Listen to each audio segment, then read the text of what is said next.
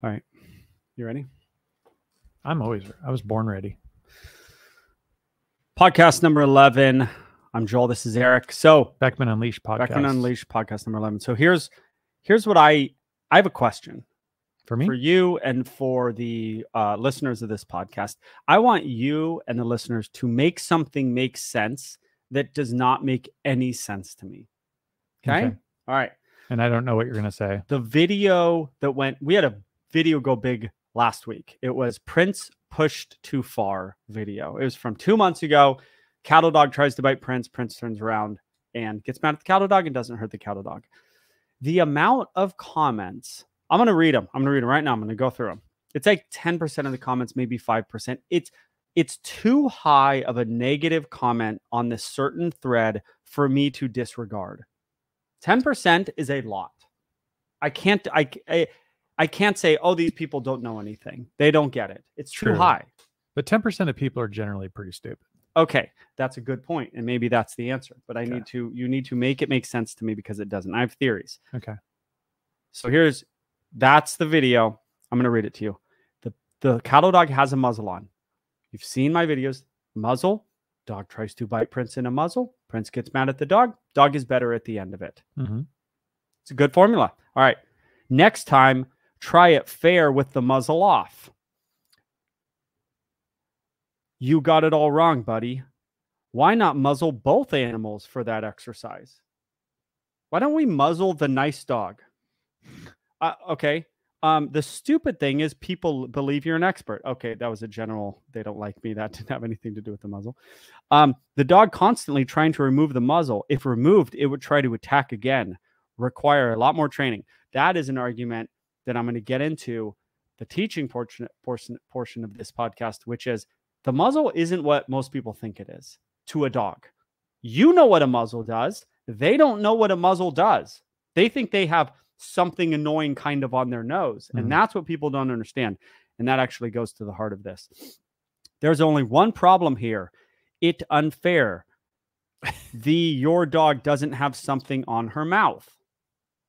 Okay. Seeing a pattern here. You're seeing a pattern. Yeah. All right. You let your dog bite a dog that's muzzled. Really cool. Like tying a boxer's hands together. So this is a different one. So the cattle dog with a muzzle on is not allowed to bite your dog, but it's fine for your dog to bite the cattle dog. It's odd how in all your videos, it's fine. Oh, so this is not a random person. They see more than one. So we think a lot of the folks, it's going out to the world, because when a video gets big, it gets way out of our universe, right? Yeah. It goes to non-dog people, goes to everybody. But this is our person. Fine for your dog to do something, but when another dog does it, it is bad behavior. When has Prince ever just ran up to a dog and tried to bite it? Teach what? Dog has a muzzle on. That was weak. Okay. You guys see a theme there? All right. Here's my theories. I'm on fire. Here's my theories. Okay. My theories are, and there's differences in those comments. They're not all the same comments. This goes to different parts of the world. YouTube jumps around and it goes, hey, we're going to go to Argentina. And then it's like, we're going to go to the Middle East. So I think there could be some regional differences here. But I think partly they want a dog fight. Okay, these are theories. I actually don't know. Okay, here's my theories. You tell me what you think. Fair dog fight. They want to watch a fair dog fight. They want to see a dog fight. I don't know. I don't get it. Okay. They don't understand the method. Clearly, they don't understand the method. Maybe that's it then. They just simply don't understand the method. Okay. Okay, those are my only two. They don't know what the hell they're talking about. Yeah, but that's the easy answer. Yeah, the easy answer. That's easy. It's easy to say they don't. There's too many of these comments, and I didn't read them all, or a lot of them, for us to just go, they don't know what they're talking about. There's too many. Do you want me to make this make sense for you? That's the thing is make it make sense. And commenters and the viewers, please make it make sense, because if you don't like the tail cropping neo docking of Prince, which I get hate for, I understand. If you don't like that I worked with killer whales at SeaWorld, I understand. I get where I get heat. I get it. I don't understand this. So the video, it's called Push Too Far.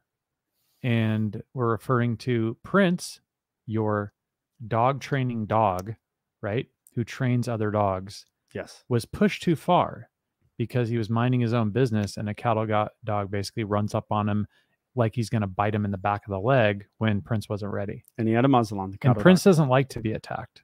Yeah, just like you don't like to be attacked. Yeah, like no one likes to be attacked. Just like you don't like to be attacked in the comments. Same type of deal. Yeah. They're like little cattle dogs trying to bite you in the back of the leg.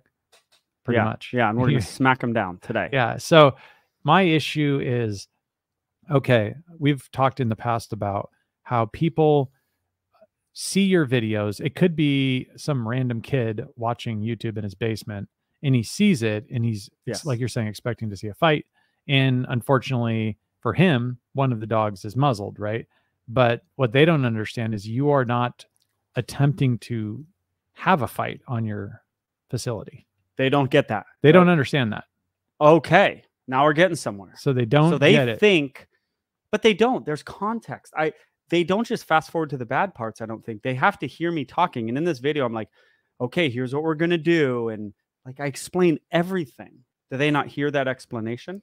I mean, the reason for the people that highly unlikely are not our pod, the people that actually love this podcast, as we refer to them, the pod, as they refer to themselves, there's no way that, you know, our own pod would think that, you know, Prince wants to be bitten, that Prince is dangerous to other dogs. That Prince is macho. They Yeah. don't believe that.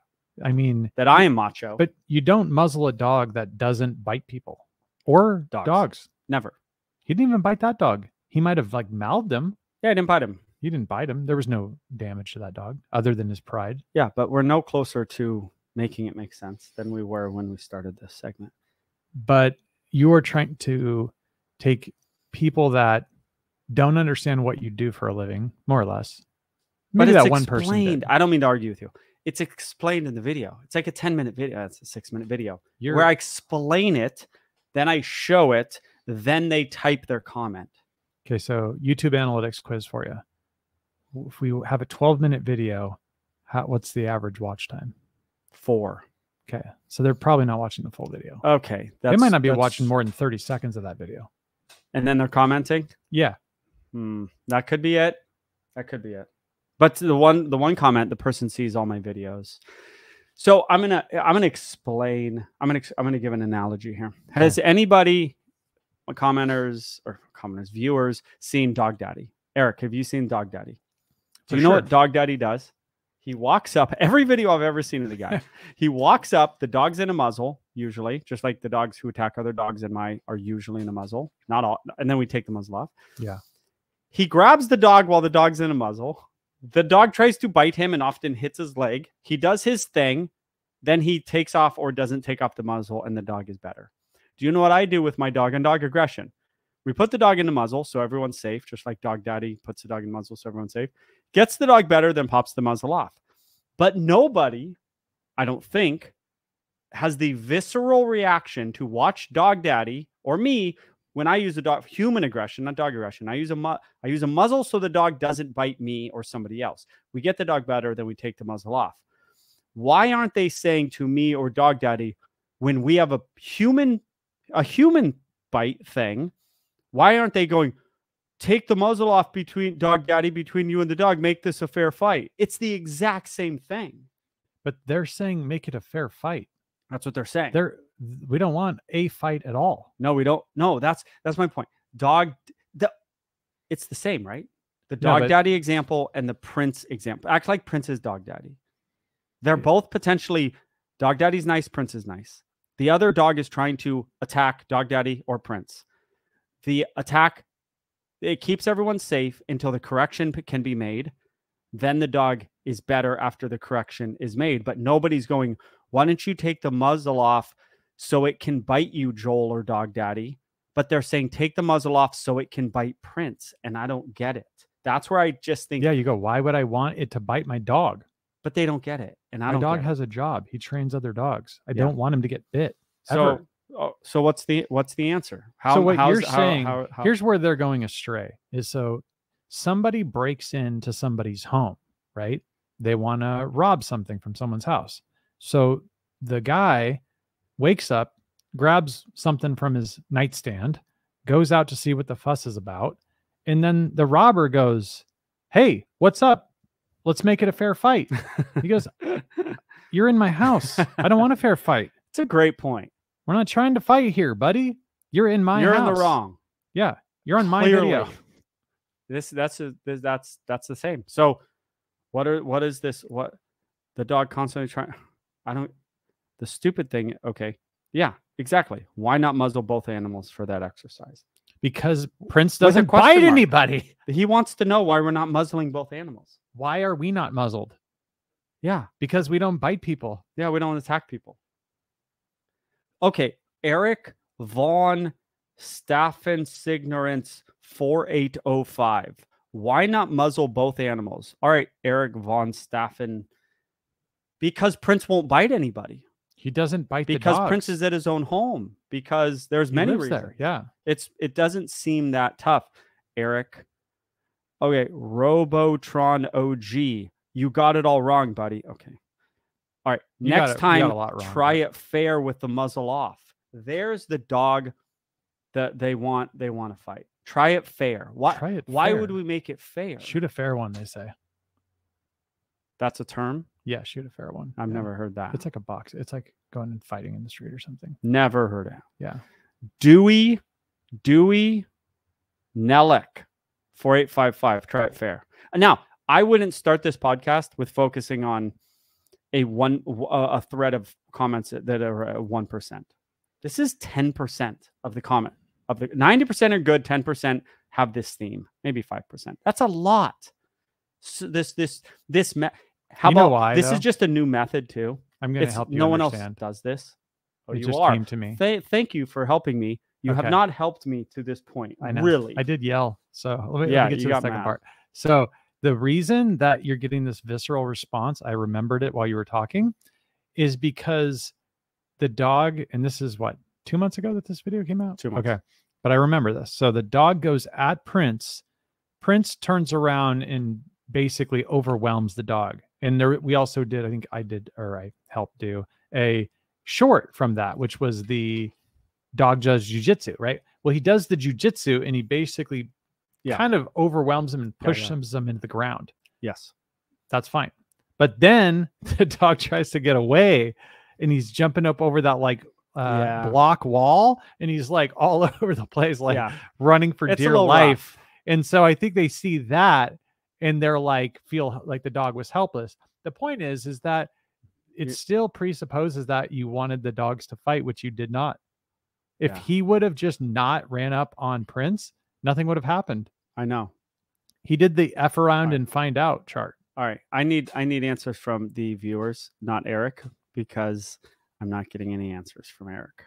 I thought those were fantastic answers. But, so your last one was the dog looked helpless at a moment into it. Did they forget when the dog tried to bite the heck out of a dog who's sauntering away? Do they think that the dog should just cruising? Prince is just like cruising away down the thing, and the dog's like runs after him, bites him as hard as he can. He thought he was a cow. Yeah, which I get, and that's an argument, but that's not the argument they're making. So the dog looked helpless, is what you're saying. Yeah, just to fire you up a little bit more. I don't know if you saw this, but the most recent video that was posted on Sunday. Yeah. What was the name of that video? Do you remember? I'll look it up right now. What's up? So there was somebody who Pulling Nightmare. Okay. So it was they were basically saying like Joel always attacks or basically goes like overwhelmingly hard, over, a dog being a dog or basic behavior. And I sent you screenshots of it and I was like, should we leave this thing? Because the person continued. I looked at their YouTube and they had like a bunch of them. They're just like on your channel, just every video you're doing, trying to trash you. Yeah, you did send me screenshots. I did see that even before you sent me screenshots. So Pulling Nightmare. I mean, I wish we could bring it up right now. They commented a lot, and I commented on one of their other comments, and so I didn't want to pull down all their comments because I wanted them to get back to me. Okay. I commented back to this person, and I wanted them to get back to me. But yeah, the person's. Somebody said so I left it up. I just don't take down a lot of comments. Somebody said back to them, why don't you do better? to them. Yeah. Yeah, like, that's go ahead and put it, that's one of the go arguments. put up a video and do it better, which is like something you would have said probably. Yeah, I say that a lot, but I don't say that so much anymore. Yeah. All right. Have you ever heard there's like a song, it says something, the percentage of people that understand is smaller than the percentage that do? No. That's what we're running into here. Yeah. Plus, I think it's cultural. It's this channel's worldwide, and it gets to a certain segment of a country or a region or a cultural area, and they're just like feel bad for the dog or don't get it, or they're not that smart. I think parts of the world that aren't that. It might have to do with the amount of Red Bull that you drank today. That might also have driven some of this have a Red Bull problem. Like sometimes it makes me think of like allowing something to slide can like eat at you in a way. And then sometimes you let stuff slide and it just goes right off your shoulders. Yeah. You know? But I wasn't that worked up for this. You got a little worked up. Yeah. So, okay. So here's what I think. Here's my final thought. And I would like the viewers to help me with this. I'm going to explain the method a little bit. It's preaching to the choir, though, to the pod. They get it. They understand. Animals and people, especially violent behavior, need to be corrected timely, and they need the correction to be somewhat severe. These people are bringing me these dogs. A correction from me or from the owner on a leash or off a leash is literally 10% of what the correction from Prince would be. The timing from Prince is perfect, and the smoke, the intensity from Prince is usually perfect. The timing from us is going to be off, and it's not the target. The target turning back towards the dog is the power in it. Me or the owner doing something towards the dog. Timing's off. It's not the target isn't doing it. So it's the perfect system. And then the muzzle is to keep the dog safe who's potentially getting bit. And I guess they just see, I'm no closer to I'm going to put this into context for you. I'm no closer. I'm really happy that I figured out how to put this in the proper context. How long ago was this video? 2 months. 2 months. Oh yeah, that's right. This one push too far. Let me give you a stat that I think will show you that you're on the right track. And don't worry about the haters. So let's see here. Tricking at this Snapple. Who knew they even make Snapple anymore? Do they make Snapple? I didn't know that. Here it is. So just so you know, my friend, since now that video that came out, you said 2 months ago, I didn't check the exact date, has given the channel 1,030 subscribers. Oh, that's a lot. So who cares? That's a lot of people that looked at it. They didn't just watch the video and like it. They watched the video and were like, I need to follow this guy. All right. 1,000 people. That's a lot for one video. That is a lot. That's a lot. There's 18,000 hours of watch time on that. And you had it's a 6-minute video. It's a short video. Is it only 6 minutes? I think so. Oh, wow. So anyway, all right. Well, if it's 1,000 subs from it, then I guess I don't care. That's 500,000 views. I guess amazing. I don't care. Have you looked at the like to dislike? Not that it matters too much, but okay. So this is behind the scenes. Behind the scenes to the channel. If you like this channel, you're getting some behind the scenes. So if you look at the average, the channel average for likes versus dislikes, which is crazy high. The average for the channel is 98.0%. This video is 97.7. It's 0.3 less. It's almost exact. Interesting. It's barely less than a normal video. It's almost identical. I mean, it's almost identical. 97.7%. That's identical. All right. So people actually don't dislike the video. Yeah. You have vocal people that are in their mom's basement that are the keyboard warriors that are attacking you. All right. I feel better. You good? See, the numbers numbers don't lie. They don't lie. That's not anecdotal. That's facts. That's what we talked about. And also it is inside baseball because as a lot of you YouTuber fans know, they've removed the information on dislikes. Have you seen that? From the public? Yeah. Or from us? So they can hit dislike or like, but they it doesn't Oh, I show know the that. numbers anymore, That happened a while ago. which I think is really a few goofy. years ago. Like 3 years ago, 2 years ago. But I disagree with it. You like to see, like, everyone Yeah. hates this video. If someone has 1,000 likes and 10,000 dislikes, I'd like to know that. And the reason is because the reason I know that Facebook does not allow that on their, you know how they have the reels where they flip? They don't allow you to do that. And the reason I don't like it is because they'll put something up that's incredibly misleading. That's like, it doesn't, whatever they're saying in the thumbnail or whatever doesn't happen at all. It's completely opposite, or it's just totally fake. Yeah. And then everyone's commenting like this is a totally BS video, right? Right. But there's no way to downvote it or do anything. Right. Frustrating. Frustrating. All right. Are you happy now? Yeah, I'm Okay. good. Okay. That's good that we worked that out. Yeah, we worked it out. Yeah. I think Cool. once you heard the 1,000 subs, you're like, oh, okay, that's pretty good. Yeah, it's fine.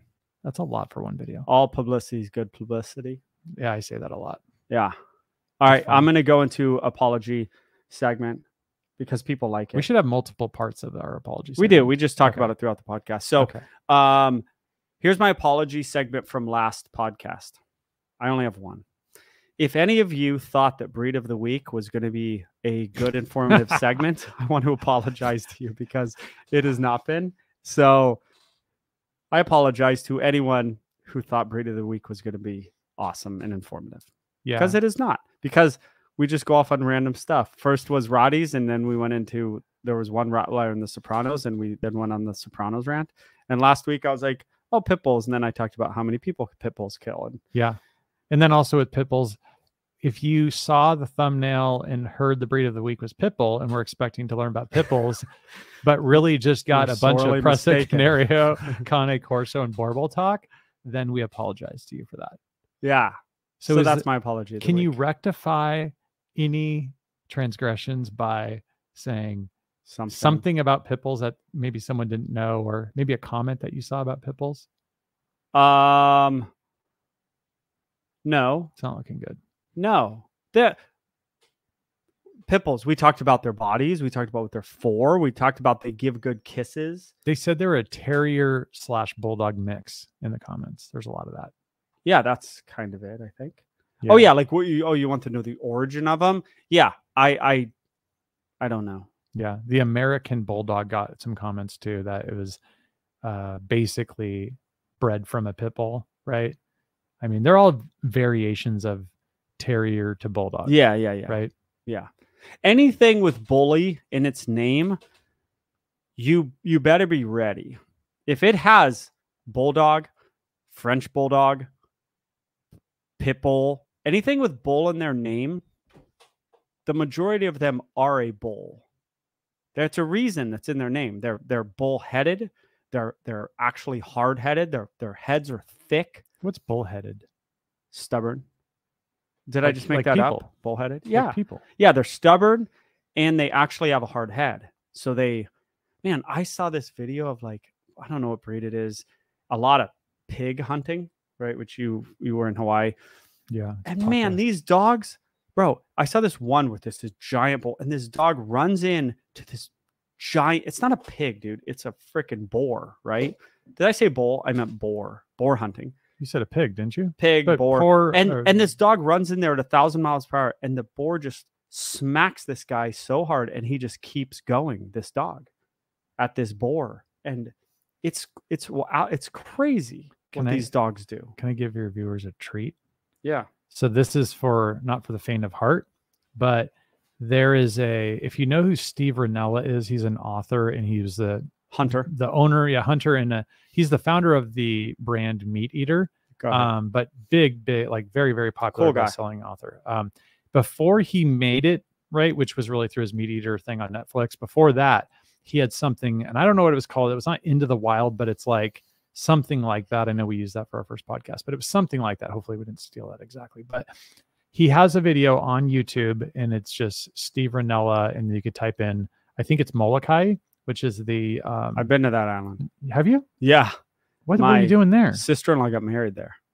There's nothing there. It's a got weird 6,000 people, give or take. It was like a leper colony.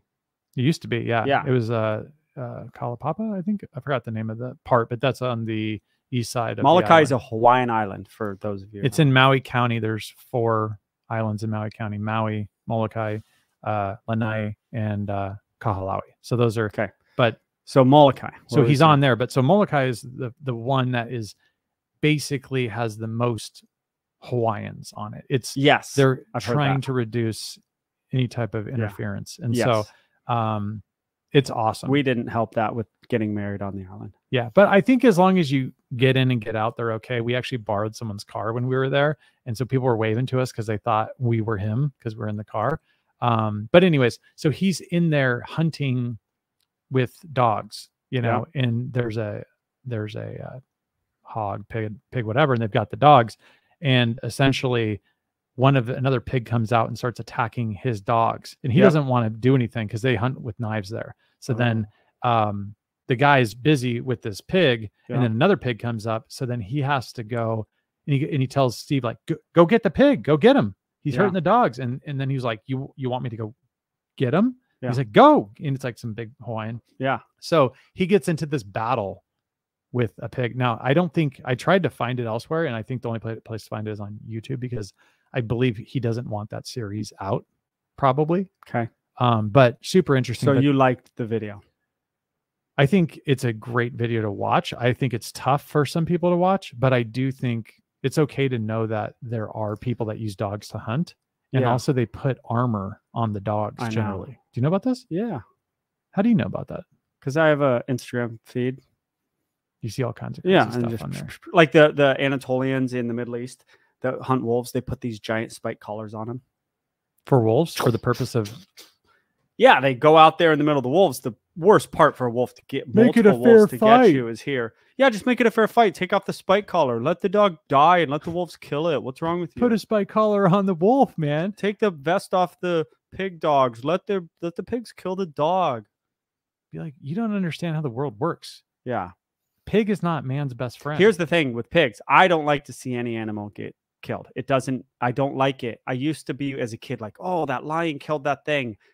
And I get that it's nature, and I've always gotten into nature, but seeing something violently die is never good. And that's why I talked about in the first podcast, like safaris, like you can really see something die a slow, horrible death. And not just because it's nature, it's not good. Yeah. But the where the hell was I going with that? We were talking about wolves and the pigs. Pigs have to be they're destroying people land everywhere. They're horrible. They have to go. Now, here's my question. Is dogs the best way to do it? It's kind of have okay, that's a good point. And I kind of have a problem with it if we're doing the dog to pig hunting thing because it's a fun sport. If they could just be shot, the pigs, and we didn't have to use dogs. Eric knows because he goes to Hawaii every year for many years, and he likes to learn about the culture and stuff. Yeah, there's a lot in the culture. So here's the thing about dogs with pigs is a lot of times if you have like a wild area, there's going to be a lot of brush and a lot of high grass, so you can't actually see the pigs. So you need them. So who can find the pigs? Yeah. The dogs, because they can sniff them out. If we need them to help get rid of some of these pigs, then we need the dogs. That's end of story. It's also important to think about when, like you're saying, people look at, I've seen this, and I'm not into this either. Like if you think about in Texas, you can go on a helicopter and basically shoot pigs from the air, and they'll shoot them, and people will go, that's not hunting. And then people will go, no, it's an eradication program. They're getting rid of the pigs. They're not hunting them. They're actually trying to eliminate them because they root up all of the fruits and vegetables and all of the produce essentially. And have tons of babies. Like they can do like they can do like $1 million of damage in like 10 minutes. Like they can destroy it, and people go, who cares about the farmer? Yeah, they don't care. Yeah. But I get your point about why would you want to see an animal die in pain? You know? Yeah. That's hard to watch. Yeah. And see a fight. Yeah. The fighting stuff is two animals fighting for unnaturally. Yeah. I think all of it though, whether it's bird hunting, pig hunting. It's all stuff that you just don't understand, and then you watch it and you're like, oh, okay. And the famous thing to say is always like, do you eat meat? Right? Because if you don't eat meat, if you're a vegan and you don't eat meat, I get it. I get what you're saying. Totally. You're totally right. You're right. You're right. We're all wrong. But if you have a leg to stand on. Yeah, but if you go to McDonald's and you're preaching about the way that dogs get pigs and stuff, I don't know if you can have a leg to stand on. Well, you don't, obviously. I mean, what do you think? Are we allowed to talk about this? What do you think about factory farming and also just like, we won't say the names, but you know who I'm talking about. What? Who? I was thinking like Foster Farms and like the big, I don't know all the I don't know. I learned a lot about it in school. Little known fact. I learned this years ago and then I've heard it on podcasts since then. The amount of animals that are killed in the process of farming is out of control. Mm-hmm. And now I've heard it since then, but I knew this 20 years ago. Our teacher was like, do you know how many friggin' little animals are killed to clear a field or to clear for apartments or to clear for lettuce or any clearing process? Is just way more than cows or chickens or any of that stuff. Like more single animals are killed in that process than. Now you could say, well, a bird and a mouse are not as important as a pig and a cow. And I get that argument because there is a hierarchy and PETA kind of believes in this hierarchy as well. But if you care about numbers of animals, what type of hierarchy is that? I mean, I think they have a sort of an intelligence scale. Like a sentient so you would put sort of scale. Yeah, but they're all sentient, I think. But like you'd basically go killer whales, chimps, and you go and you go down to like insects, right? Now from that would be rodents, and you go up. And I think they kind of believe in that. I believe in that. I mean, I don't think a mouse, level. And I think humans are at the top, and that's where we get it differently.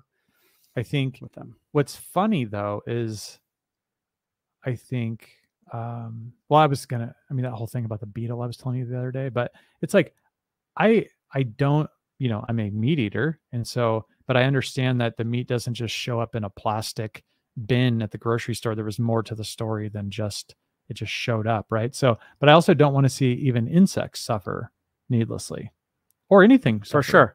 I catch them and like throw them outside. Yeah.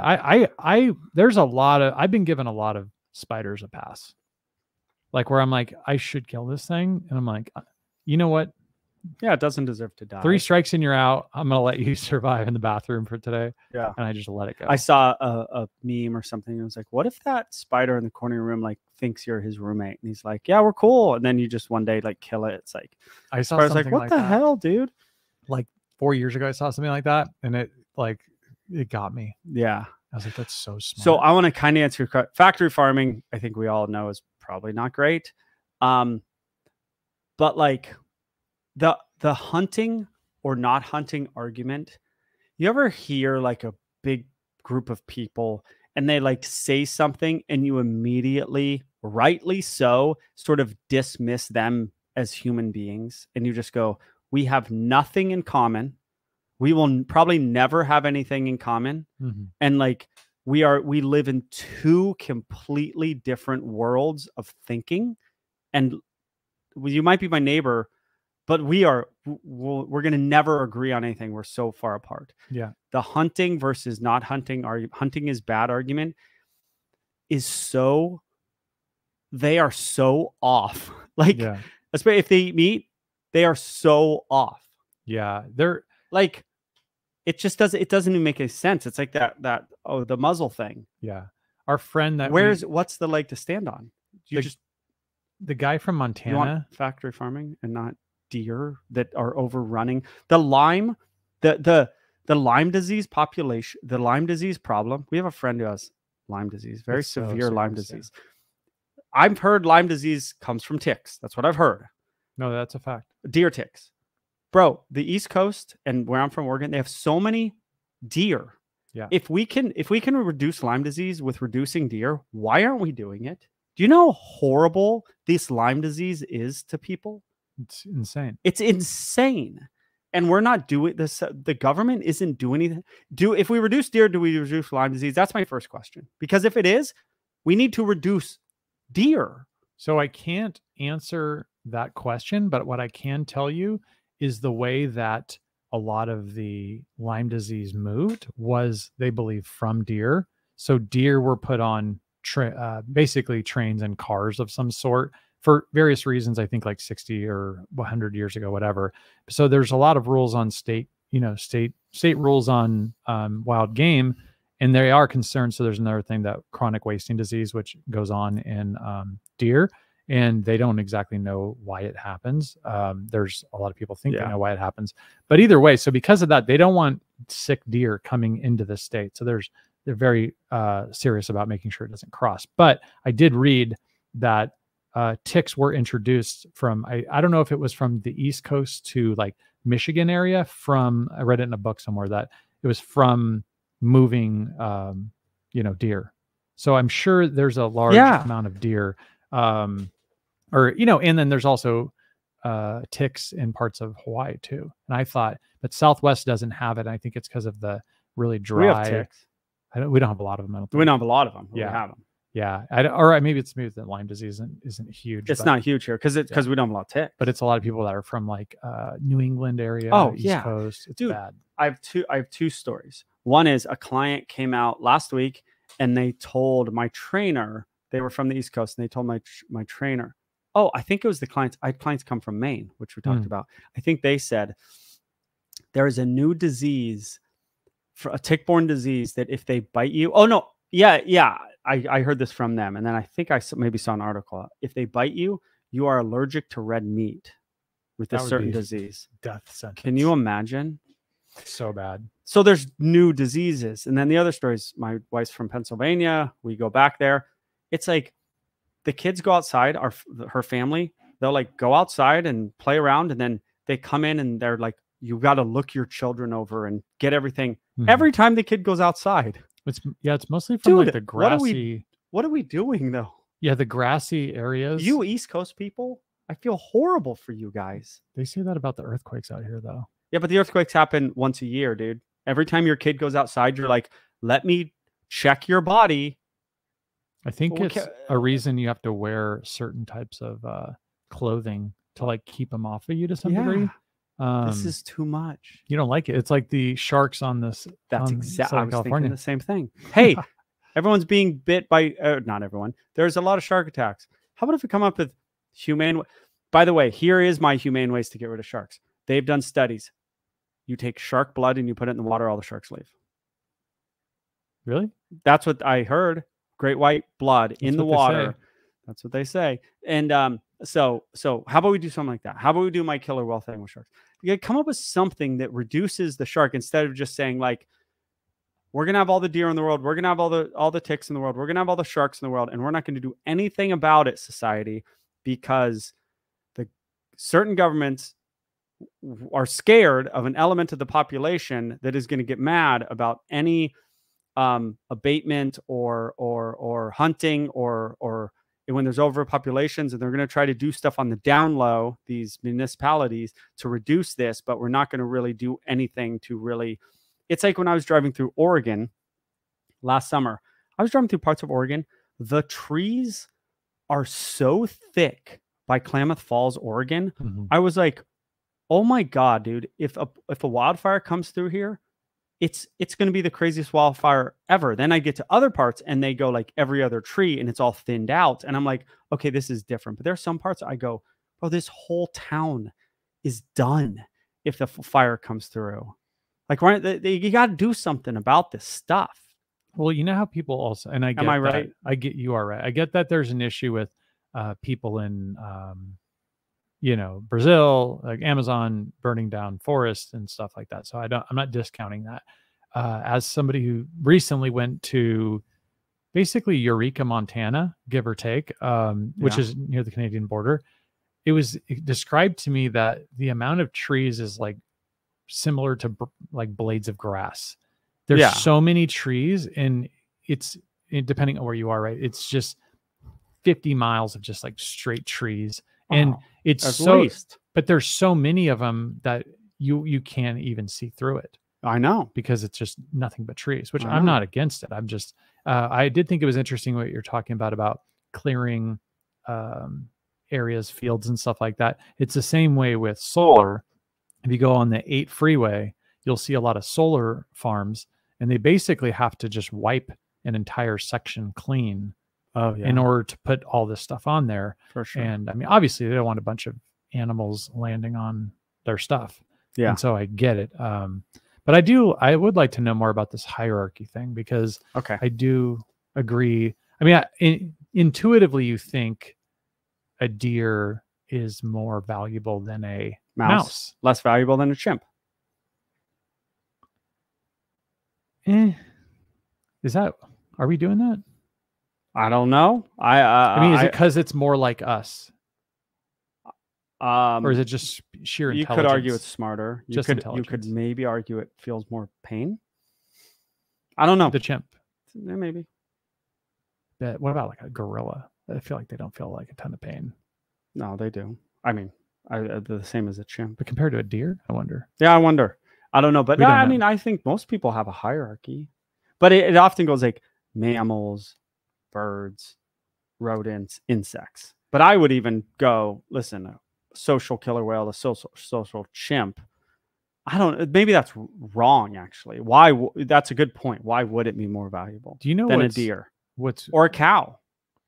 What's a theme of what we've been talking about over the last few weeks is how brutal the wild truly is. And a lot of times when people do hunt, I mean, there's things that go wrong, but when people do hunt, they can shoot an animal and it can die basically instantly. That's what hunters try to do. That's the goal, right? But there's a situation where people, or, you know, I mean, there's a number of ways, like in a normal nature or natural environment, the older, when the bucks, they get really old, eventually they start to break down. The new bucks come in and push them out. Yeah.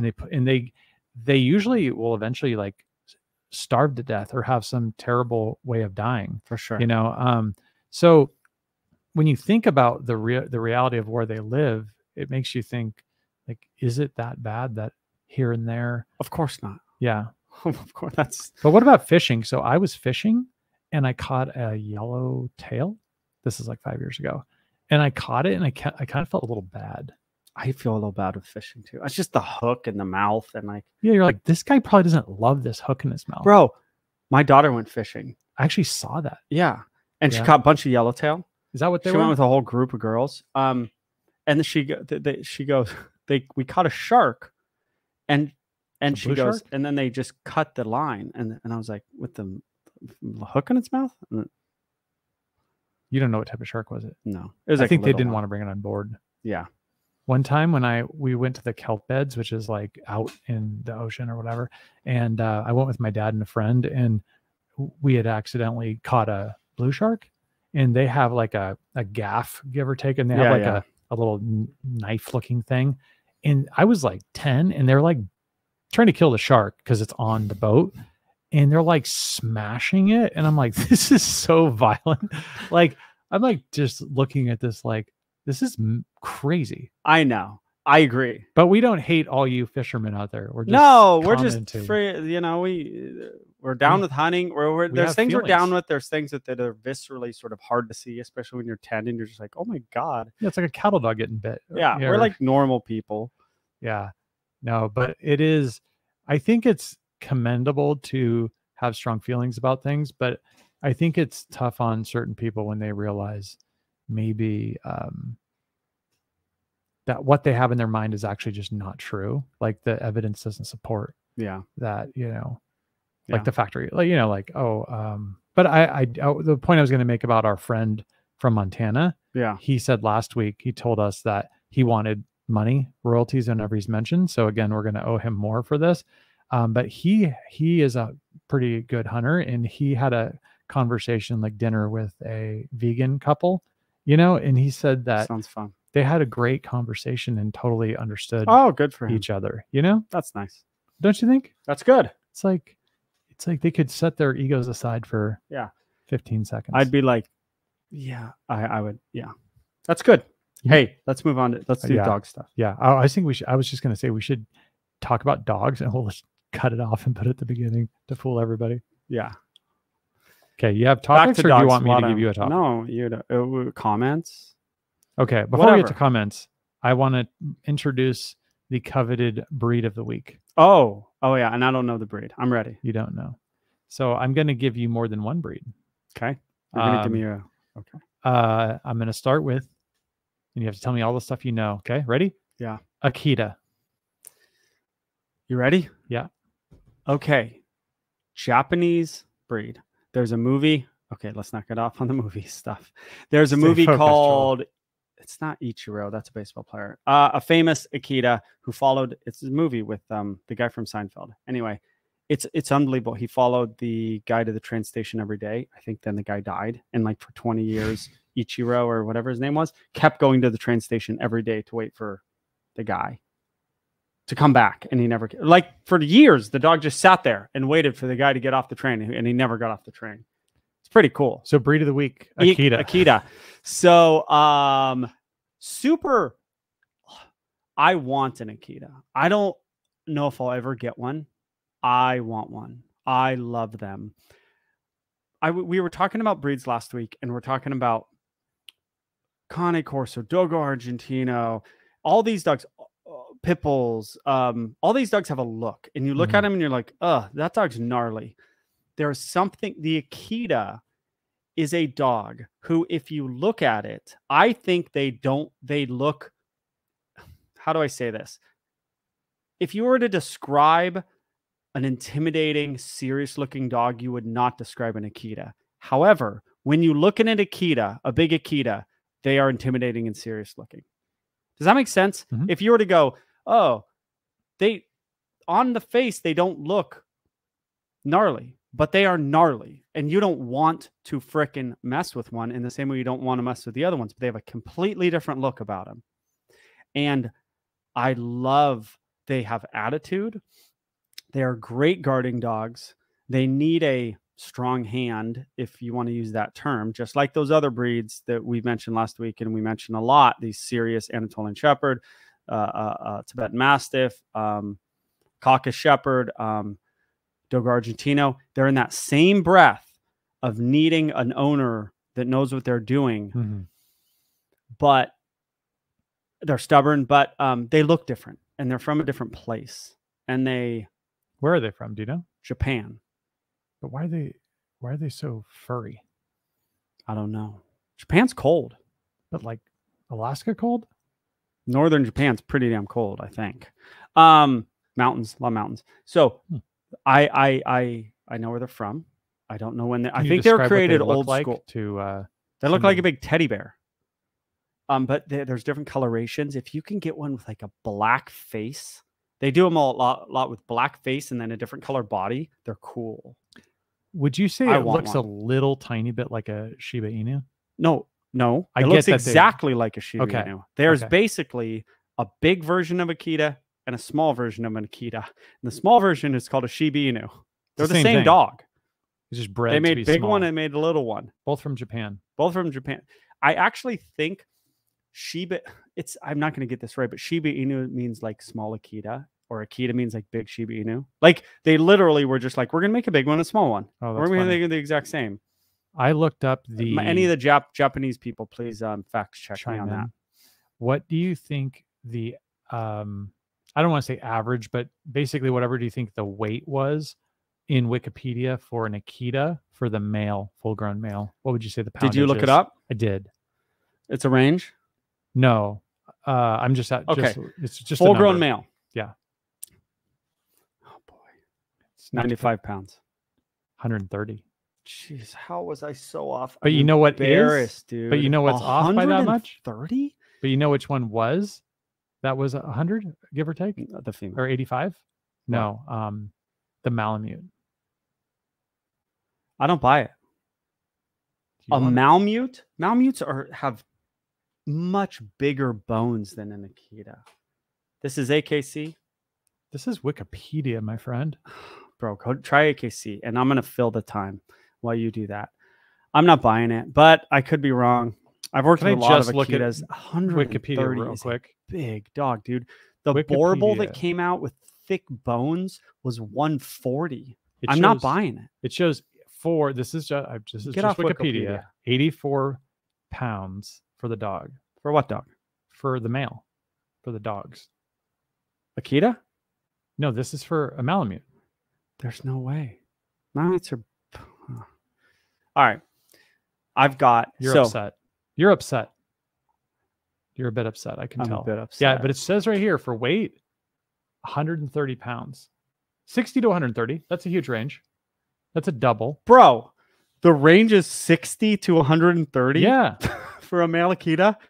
Yeah, it's double the size. 60 to 130? Yeah, that's what 70, kind of range is that? 20. It's the craziest thing I've ever seen. So then you were right. Yes, I was right in the middle, dude. You lucky. Get off whatever you're on. Do you want me to go to Japan It's the Kennel worst Club? thing you're on. Wikipedia? You ever heard of Wikipedia? Fantastic. Okay, I was going to put this. You asked me if I had anything else for this podcast. It's in the same vein, and we're going to continue with this. I'm going to ask the viewers of I'm going to ask the pod crew, or whatever we're calling the pod. Just call them the pod. But someone else came up with the pod something.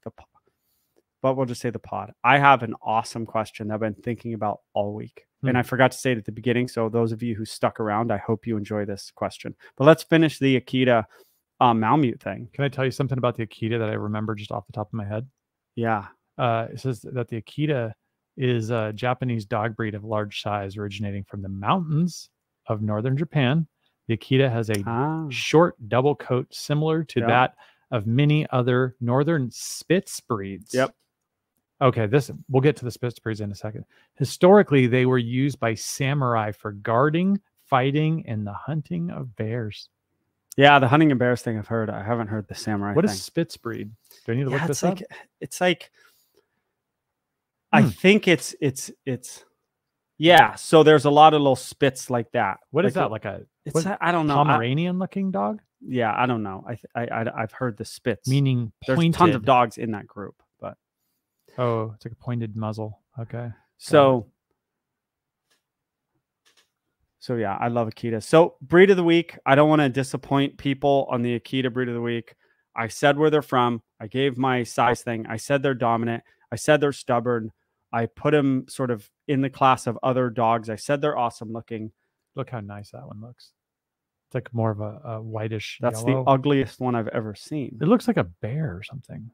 Oh, they kind didn't I say that it kind of looks bears? Great. Bro, we have different tastes. There's a Japanese Akita. Oh my God, this guy's like, the client goes, I'm bringing this Japanese Akita to you. And I go, oh, cool. I'm going to see a Japanese Akita. They're different than those cool looking American Akitas. It looked like an aardwolf from Africa. It like had this weird look to it. And I was like, what the hell is that thing? Bro, it's a weird looking dog. Can you jump quickly into the differences or any difference that you know about a Malamute? Between an Akita and Malamute? Yeah. Malamutes are bigger. Malamutes... but that's up for debate, according to Wikipedia. Yeah, I would compare them similarly. Okay, but they look a little similar, right? Yeah, a little bit. Akitas have a whole different body shape. Malamutes are just big all around. Akitas have kind of a bigger chest. Yeah, and then are Siberian Huskies in any way similar to them? Yeah. No? To both dogs? Yeah, they're all northern breeds.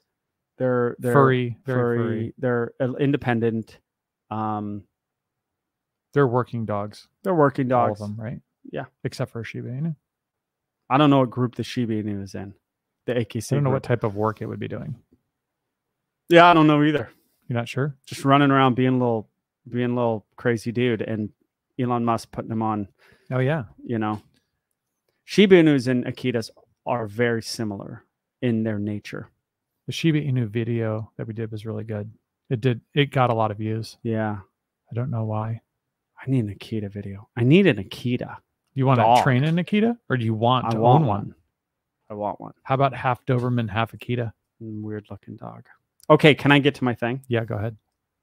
I said I've been thinking about this all week.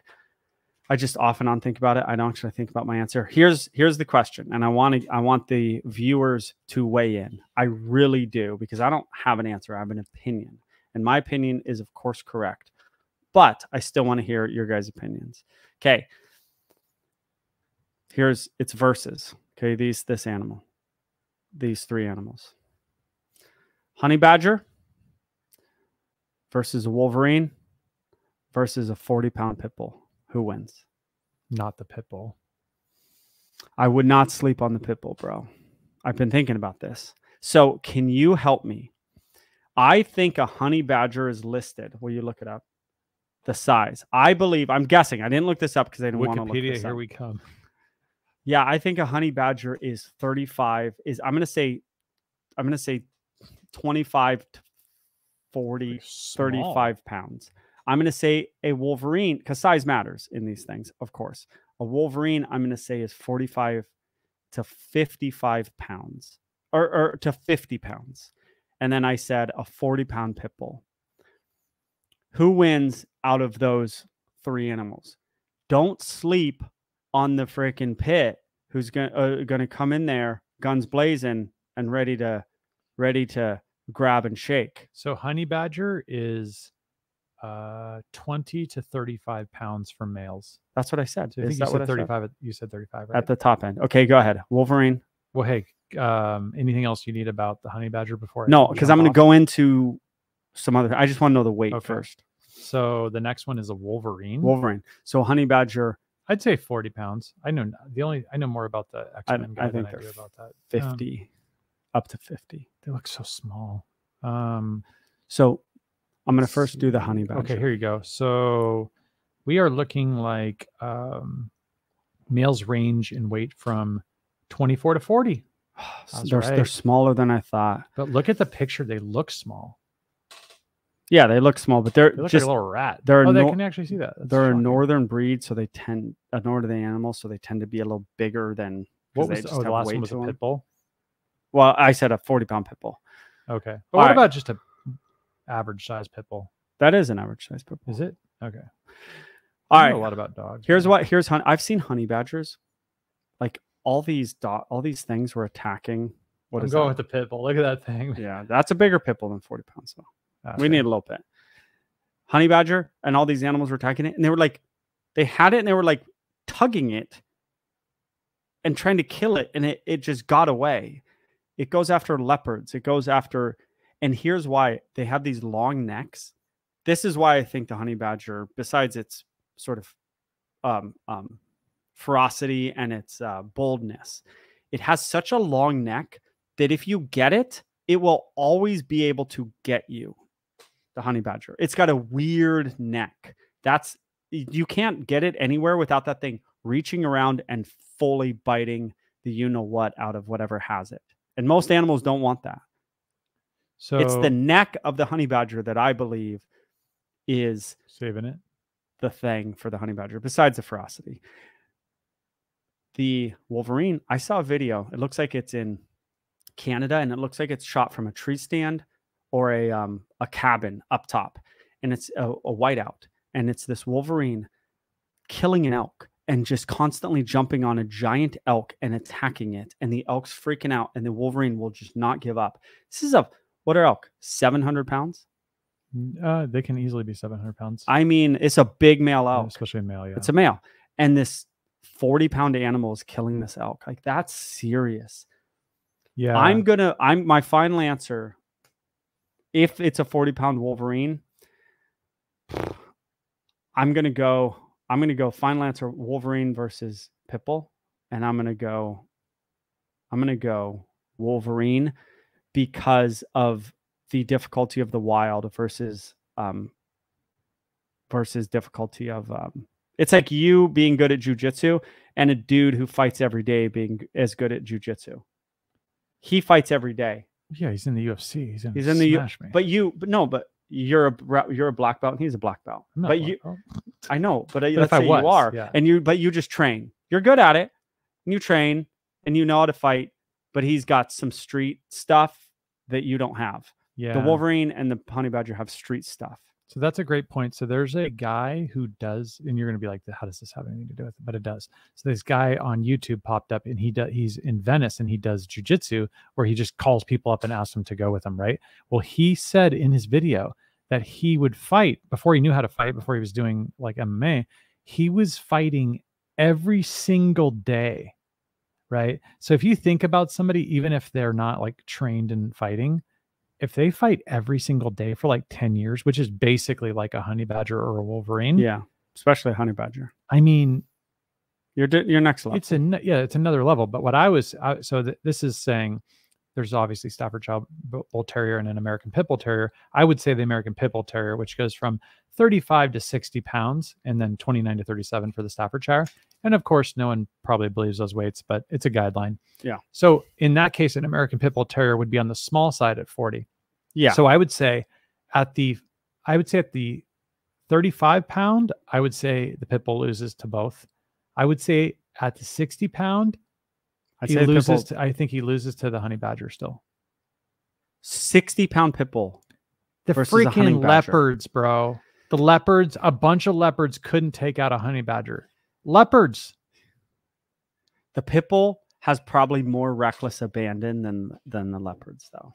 Bro, leopards run up a tree with an antelope with no problem without breaking a sweat. All right. I'm not going to argue your answer. I think the honey badgers for some reason are gnarlier than wolverines. They are gnarlier, but they're smaller. Yeah, it's not the size of the dog in the fight, but it matters. It's the size of the fight in the dog. Yeah. So I want to hear what you guys have to say. Podcast, by the way. No dogs are fighting. True. Dogs are fighting wolverines. Yeah. Do you think that's ever happened before? Yeah. Well, Wolverines are in. There's wolverines in Minnesota. They're in Wisconsin. Probably Montana too. Maybe Michigan wolverines. Yeah. I don't know how far. Yeah, of course. Yeah. So wolverines they must have run into pit bulls during some period of time. Yeah. So that's interesting. Yeah. So what about, okay, so are you saying the pit bull beats both of them even at 60 pounds? A 60-pound pit bull? Can you beat both of them? It's a pit bull that's ready to roll is a formidable opponent, dude. I've seen them. Yeah. They are ready to grab and thrash like nobody's business either. Right? Bro, a one that's ready to roll, dude. They grab and they shake and they don't stop. But their teeth are not like that. Wolverines, right? No, and these wild animals, they have real thick skin, and you could argue a pit's never been bit by something like a wolverine, giving it, even if it's got it, that wolverine flips around and bites as hard as he can.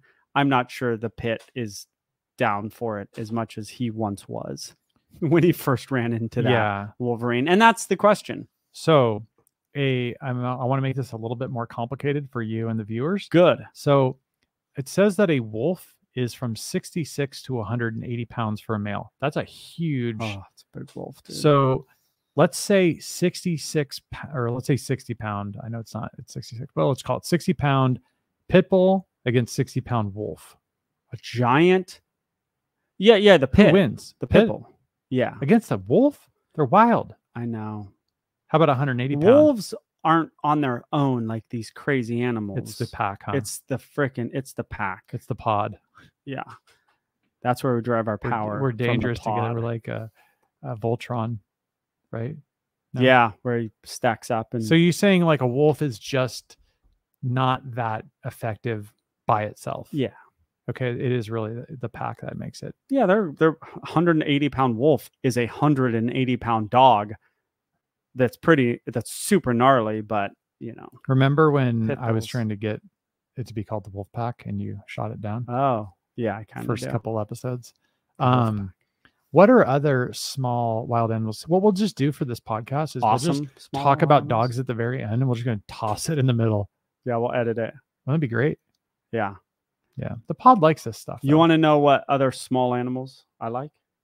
But I want something in the 20 to 50 pound range. Gnarly little animals? Yeah. To 50. That's not a small animal. Any cat is pretty formidable. What do you think about throwing a bobcat? Mongoose? Ferrets? Oh, do you know my dad has a mongoose? Gnarly. Mongoose. Yeah, they're all over Hawaii, dude. The Big Island. I went to the Big Island. I was like, there's mongoose around. Like, it's African animals just cruising. Like, this is crazy. The reflexes of a cat and the speed of a mongoose. Yeah. So there's one that was like living under my dad's shed. And I was like, what the heck was that? What was that? And he's like, what was it? And I was like, there's something just darted. And he's like, oh, it's probably the mongoose. I go, mongoose? I thought those were in like Southeast Asia or something. Africa, I think. Really? Yeah, I think they're an African animal. And they came over on boats to Hawaii. You don't think they're in Asia, or they are in Asia? I don't think so. Really? Well, I think if they're in Hawaii, they probably were in Asia, like too. They came up north. Yeah, maybe. I don't know. They probably didn't take the other way. So mongoose, ferrets. So ferrets are in the Mustelidae family, which is the skunk family. These things are tiny. So they're weird looking. Fishers have been known to kill bobcats. How big can a mongoose get? I wonder. They're small. Fishers are big ferrets. They're like otters in a way, and they kill. They found bobcat fur inside of the fisher. They ate a bobcat. That's pretty crazy. Similar to a meerkat? A bobcat? No. Is a mongoose similar to a meerkat? They're similar, bro. Did you ever with the mongoose? Did you ever listen to? That's enough with the mongoose. Did you ever listen to like these old nature shows, like on Christmas Day? You'd be like sitting at home, and there's like nothing but like it would always be like a bear against something. You never saw those? I don't think so. This is back in the 80s. We could get into. I heard on Rogan a bear versus a gorilla, and I heard from Shorts on Rogan or whatever. I was like, this is the stupidest argument I've ever heard in my life. It's enough with the gorillas. There are killers and there are not killers. I don't care what a gorilla looks like. He's not a killer. And then there are things that are killers. Like a tiger? Like a lion, a tiger, a bear. Oh my. You can't say. There are killers and there are not killers. And a gorilla is not a killer. It doesn't matter. I take a big chimp over a gorilla. Because they are killers. You are wrong. A chimp over a gorilla? I mean, I think. What? How big is the chimp? No more than 200 pounds, right? Yeah.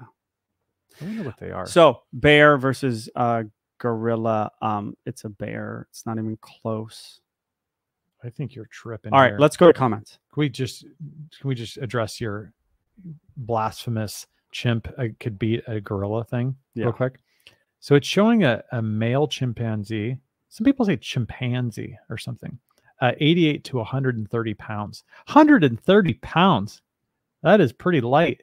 I was telling you that one, the average like lowland gorillas the males were getting to like 330. Yeah. That's 200 pounds difference. Yeah, I know.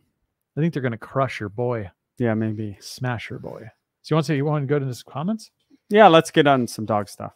Okay. Some Beckman's channel stuff. It's a lot of wild animal talk. Okay. I think I can accommodate you here, buddy.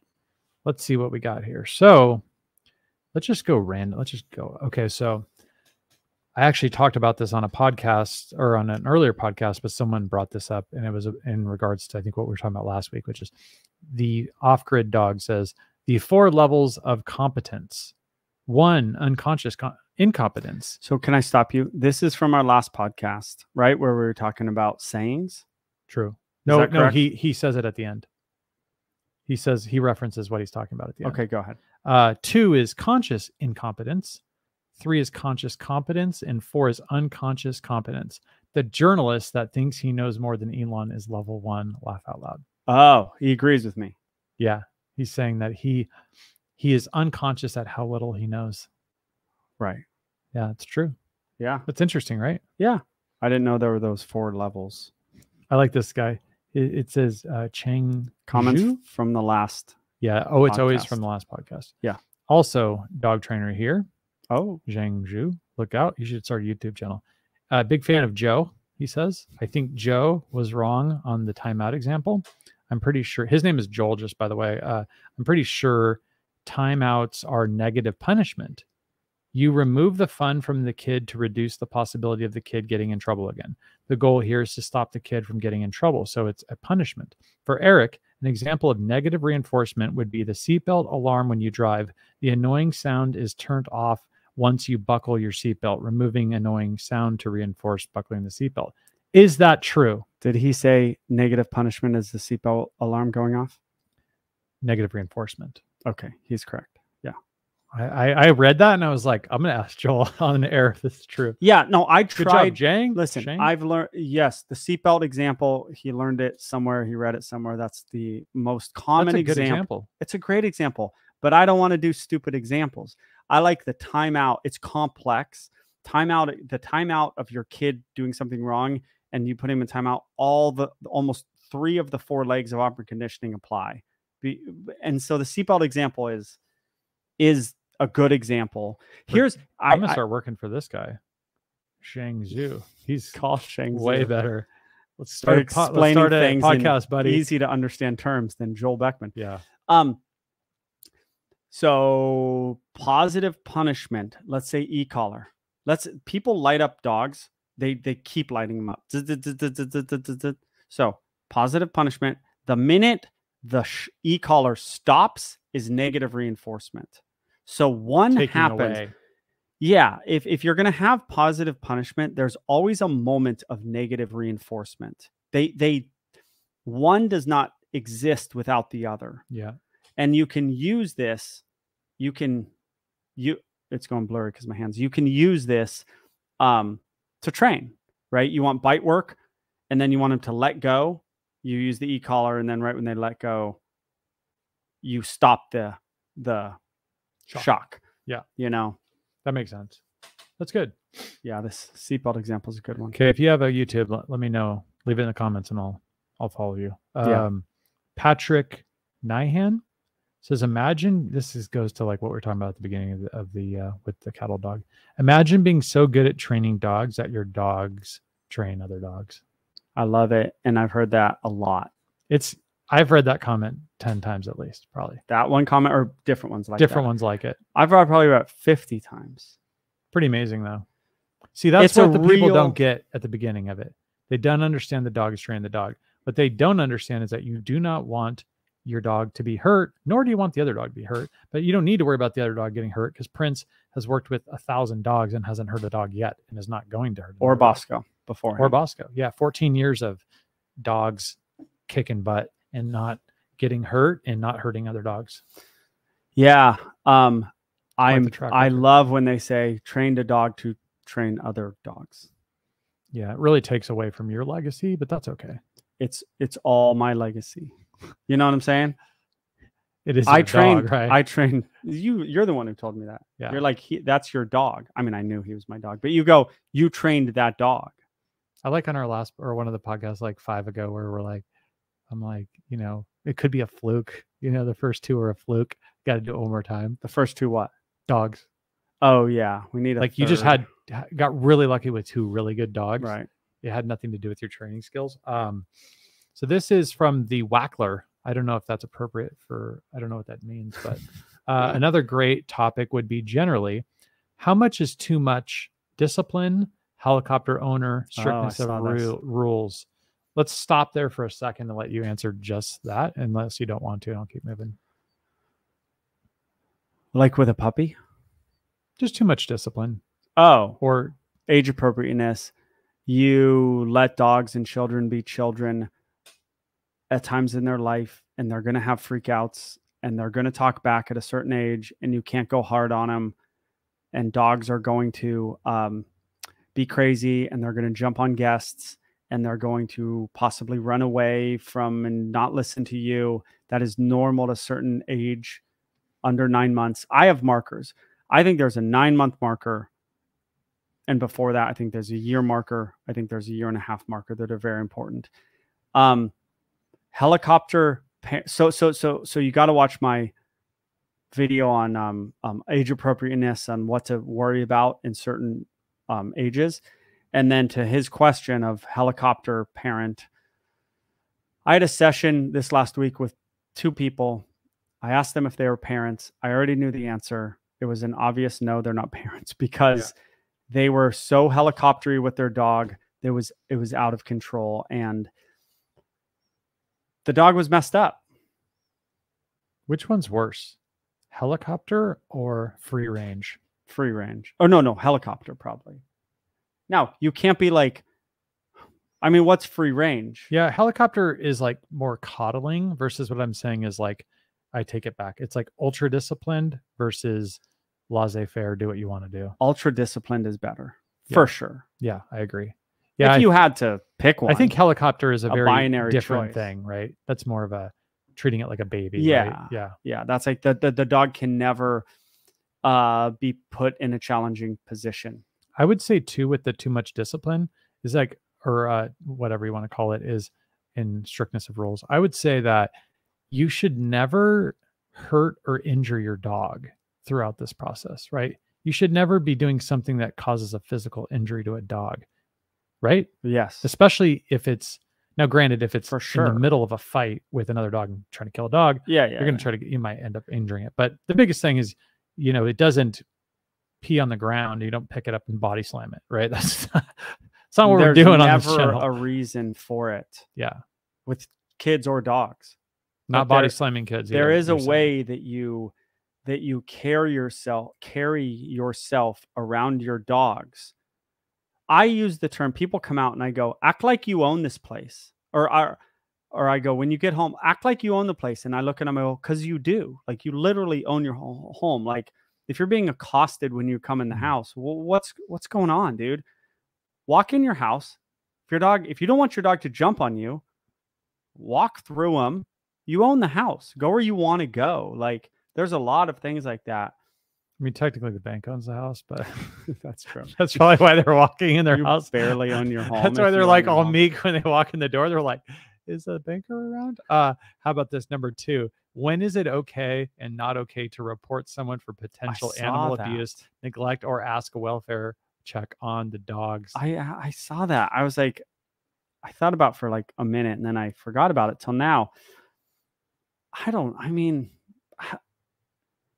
If the dog's tied up outside in the cold, I mean, what are the situations? Like, I don't even know of the situations that are out there in the world that you would say, like, I had tying up a dog. I had a phone call from a guy from Poland. He'll probably see this. He couldn't work. He got fired from his job because the dogs were barking all the time. He sent me videos of these Polish people in this neighborhood, and they just left their dogs outside. And he said it's very dangerous. They sometimes get out and they go after kids. And yeah, he showed me all these videos of his Polish neighborhood, and these dogs are just left outside. He went to the court system. He went through, and the judge is like, basically like, yeah, they can have their dogs outside. And I said the same thing. I go, bro, you can't take the tact of their dogs are barking on a fence within their property. I go, it sucks, but like, the laws allow a dog to be within a property and bark where the sound is emanating to outside the property and bothering other people. I just think that it's a dog. Yeah. Right. Yeah. And they left their dogs outside all the time here to bark. So I think if you see someone hitting a dog. I mean, I think our first podcast, we talked about how I was like, when they had a dog, it was an outdoor dog. And it was like, to me, it was weird that people had their dogs indoors. Oh, yeah, when you were a kid. Yeah, it's just a dog ran around the backyard. That was what it did. It didn't go in the house. Yeah. I'm not against it. It wasn't the case. I know. So I think different countries are going to have different reads on this. Like, yeah, maybe the Dogo Argentinos, I think it's fair to say that some Dogo Argentinos in Argentina go in the house and some don't. Yeah. Yeah, there's cultural things too. So when to report it? Is it snitching, or would you say that's snitching? If you're like crazy about it, if you have a way you think dogs should be like raised, and then you're just all like, that dog's outside a lot. I'm like, yeah, the dog's outside a lot. Yeah, the dog probably likes it being outside. Yeah, the dogs like being outside. Yeah. They probably like is it not cold? Is it not hot? Okay, the dog's outside. I know, but they do have fur too. I mean, I get there could be too hot or too cold, but like Siberian Husky isn't getting too cold, as we mentioned in previous podcasts. It's almost impossible. Yeah, like it's fine. Well, Malamute's never getting cold. You could just bury them in snow for like a week and then just chill. That'd be fine. 3, what do you do when you hear consistent stressed barks? So this person's like genuinely trying to figure something out here. They're like, they have a neighbor that they don't like. 3, what do you do when you hear consistently stressed barking but don't interact with the neighbor or an unkept looking dog? Unkept. Is this the same person? Yeah. Oh, okay. I was like, See, they're going down a road here. That's off. What's his name? This might be the Polish guy. Wackler. This might be the Polish guy that I had to call with. This is actually funny. 4, what do you do about a dog sneaking into your yard to mark your intact dog being obsessed with another? It's the same person. It's the same. It's one dog. Okay. Unkept dog. I mean, the way to deal with things is generally not to call the authorities. You can do it that way. It's probably not the most effective way to do it. Create other problems potentially. And like, what are the authorities going to do? Like, hey, you need to shave your dog or get the mats out or we're coming back here. Like, they're not going to do that. If you think about unkept, like if you think of that, it's like, does it have to go to the spa? I mean, does it? I know people legit take them to, the poodle places and they give them shampoo and stuff. We never did that with our dog. Nah, but some dogs mat up. Doodles like really mat up and you got to brush them. Poodles. What happens if they mat up? It's a pain. It gets worse. It just builds. The mat builds on itself. Then you got to shave it off or cut it. It's a whole thing. But I don't know what this person means. I think this is my Polish client. My friend had a cat that had like the huge like locks almost, right? Yeah. And they were just everywhere. Yeah. I'll tell you after what we called them, but we'll keep going here. But so you get the theme of their questions. Of Wackler's question. Yeah, Wackler. Do you think that Wackler is a Karen? With a name like Wackler? I think it's a guy. Why do you think it's a guy? Wackler? Yeah, could be a last name. Yeah, it could be. No, I don't know. We don't know where this person is. This person could be in like where these dogs are just like mangy mutts, in some part of the world, and like these dogs are living horrible lives, and the person's like, hey, or this could be like a full-on Karen who's like Ukraine or something, like living in like a war zone. Yeah, and the person's like cares about the dogs. He's like, why is it not shampooed today? Yeah, and you're like, we're in a war. We're in the middle of a war. I can't shampoo my dogs. I'm like, I could barely take a shower myself. You want me to clean the dog? Like cutting nails and stuff like that. Do dogs need their nails cut, really? Is this true? Some do. So white nails will often just work themselves down. They're softer. You ever see dogs with white nails? Dogs have white nails? I think white dogs. Like Prince and Bosco have black nails, and they're hard as anything. You have to get them cut because they don't wear themselves down. Yeah, it's horrible. They don't like it? No, because I use the freaking clippers. Like, and if you ever like, it's like a weird angle, right? If you ever hit the quick at any point in a dog's life, the dog's like, we're not doing this. And I just didn't do it enough. With Bosco had really long nails, and we'd take him in and they would just grow and keep growing. Prince doesn't have as long nails, but you got to cut your dog's nails somehow, or they have to wear them down, because what'll happen, this is my theory. Dogs are, let's say, walking like this, right? If the nail is too long, the nail hits the ground, the digit then comes up. Well, imagine if that digit's always like higher, you're going to have pain up here. It's like forced out of place. It's forced to be like this a lot. Sorry, the camera. It's forced to be like this up, and there's going to be pain maybe up in the knuckle area. Are you flexing? You look like you were flexing. Are you going to read the person who liked my shimmering forearms, the comment? Or you don't want to give me the props that I deserve from the listeners? Have you been working out consistently? Are you going to read the comment? We need to know how your regimen has been going first. It's good. Oh, yeah. Multiple days a week. I'm working out. But the person said, look at those on my last video. Oh, you're not going to read it because I'm not going to lie to you. It also is, reading 200 more comments. It wasn't the top of mind for me. It was the top of mind. So the person in a video said, look, I can't concentrate on the video because of those shimmering forearms of mine. Shimmering. And I was very... I wonder what Liz thinks of that comment. I told her it. I told it to her. I think it was a dude. I do.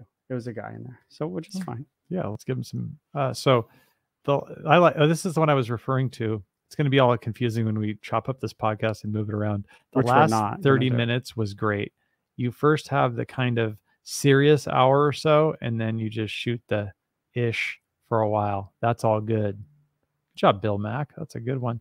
I have another one. You want to hear this one? It's a series of comments. I think you've read it and probably know it, but off-grid dogs. All dogs have natural aversion to fighting to avoid injury or death. This was bred out of pit bulls to facilitate dog training or dog fighting ability and is what makes the breed different from others. This person says, coupled with high prey drive and tenacious nature. That's a hard to handle breed, which is what you were kind of saying earlier, just about certain dogs. This person says, yes, and unfortunately a breed that often attracts the wrong kind of pet owners. A little bit hard to deny, right? And then the last person said back to them, yes, either too soft and coddling or people who want it for its bad reputation, neither of which can handle that type of dog. Okay. You agree?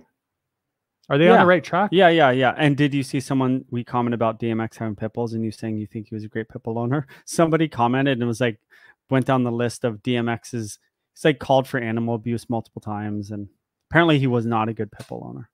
I think that's, I'm blaming the media for biased coverage of DMX. That could be true.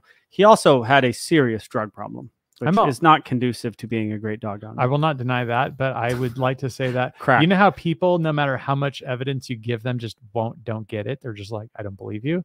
That's what I'm at with DMX right now. You love him and you're not changing my opinion on DMX, bro. I know I'm not. He's been dead. I was listening to him when I was 18 years old. I'm not, like you said, you got chills from the Rough Rider anthem. I'm not going back. You can't make me like him for 20 years and say, this person's now bad. Yeah, just don't believe what the media. I agree. Yeah. I could be totally knows wrong. If it's true. I could be totally wrong too, but I'm okay with that. Yeah, that's fine. You put on that Rough Riders, you're singing a different tune. Okay, ready? Yeah. Neil, I'm not going to go with this. We'll call him Neil. Hi, Joel. Maybe we didn't talk about. Hey, Joel. Just a bit of personal feedback. I much prefer your regular dog training videos to the podcast. For me, I have learned so much from those since I rehomed my 8-month-old Golden. He was a lockdown dog owned by a couple who had never owned a dog previously. Never walked him on a leash, blah, blah, blah, blah, blah. Big thanks from Cambridge, UK. Yeah, the numbers bear out. People like my regular videos to the podcast. Yeah, so I think it's a 2-hour podcast. Yeah, I think we are completely clear on the fact that a 5-minute video will get a lot more views than a 2-hour video. I'm pretty sure. Is this true? Yes. Okay. Fair. Do you generally clean your house while watching a 5-minute dog video? Probably not. Yeah. So this is meant to be a thing for the pod and for the hardcore fans. Yeah, for people that want to listen to it. What if they don't want to listen to it? What should they do? Yeah, they can just move on. Yeah, you could just not click. So it doesn't take anything away. I know where you're going. Can you educate them? Takes nothing away from the regular videos. We don't do enough hours and hours of preparation. You might be surprised by that for this podcast to take away from my normal videos. You do work. You do a fair amount of work. I don't do that much work. I've also You're the star. You just show up. I kind of just grace in 30 minutes late, record, and then you're like, all right, make sure to get that up by Thursday. All right, let's go get pizza. Yeah, exactly. Let's go get some barbecue in this case. So, but I guess my beef is, there's always a little bit of truth, right? When you're getting upset about something that someone's saying in the comments. But for me, it's like you cruise over on Tuesdays, we record the podcast. He's telling the truth. Yeah, I post it over the next day and a half, right? Come up with the different things and get it on the different audio podcasts. It literally has nothing to do with whether we do a Sunday video, which we're always doing, and like a Friday video. And another video. It has nothing to do with that. It's just because we're so consistent with this Tuesday, which is Thursday for them, Thursday podcast, that they're just seeing all these podcasts and they think we probably thought, hey, let's just stop doing these and start doing this instead. But it's not the case. It's not. And the reason there hasn't been 2 videos a week for a while, well, like during COVID, I did a video every day. And we're far from that now. But like why there hasn't been 2 regular videos a week is my private sessions have been very underwhelming. For you. For me and for the viewers if I made a video of it. They're just very underwhelming. I don't know. It's been a weird patch of privates where I'm like, okay, I can make a video out of this. but it ain't that good. There's not that many learning opportunities in it. There's not many interesting opportunities in it. And it's been like 3 weeks of like underwhelming private sessions. And can we give them some inside baseball real quick? I'd love to. That's So what this pod is about. The pod for the pod. I'd say when you do a video like maybe a Chihuahua, there's going to be a small amount of people that have a Chihuahua that would love that video. They would love it. But the percent, if you think there's 500 breeds or whatever there are, but just let's call it 300 for the simplicity, that there's not that many Chihuahua people that are only going looking for Chihuahua videos, so it's not going to really make a dent.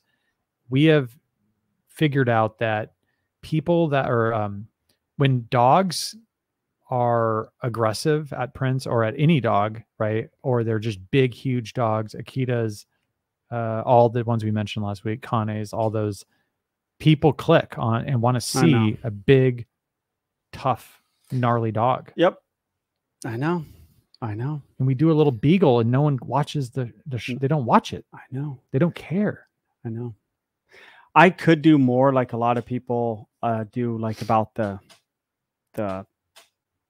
client being tough or the client not knowing anything. I could do that. I had a session recently where me and this lady did not vibe. And it was like awkward and weird.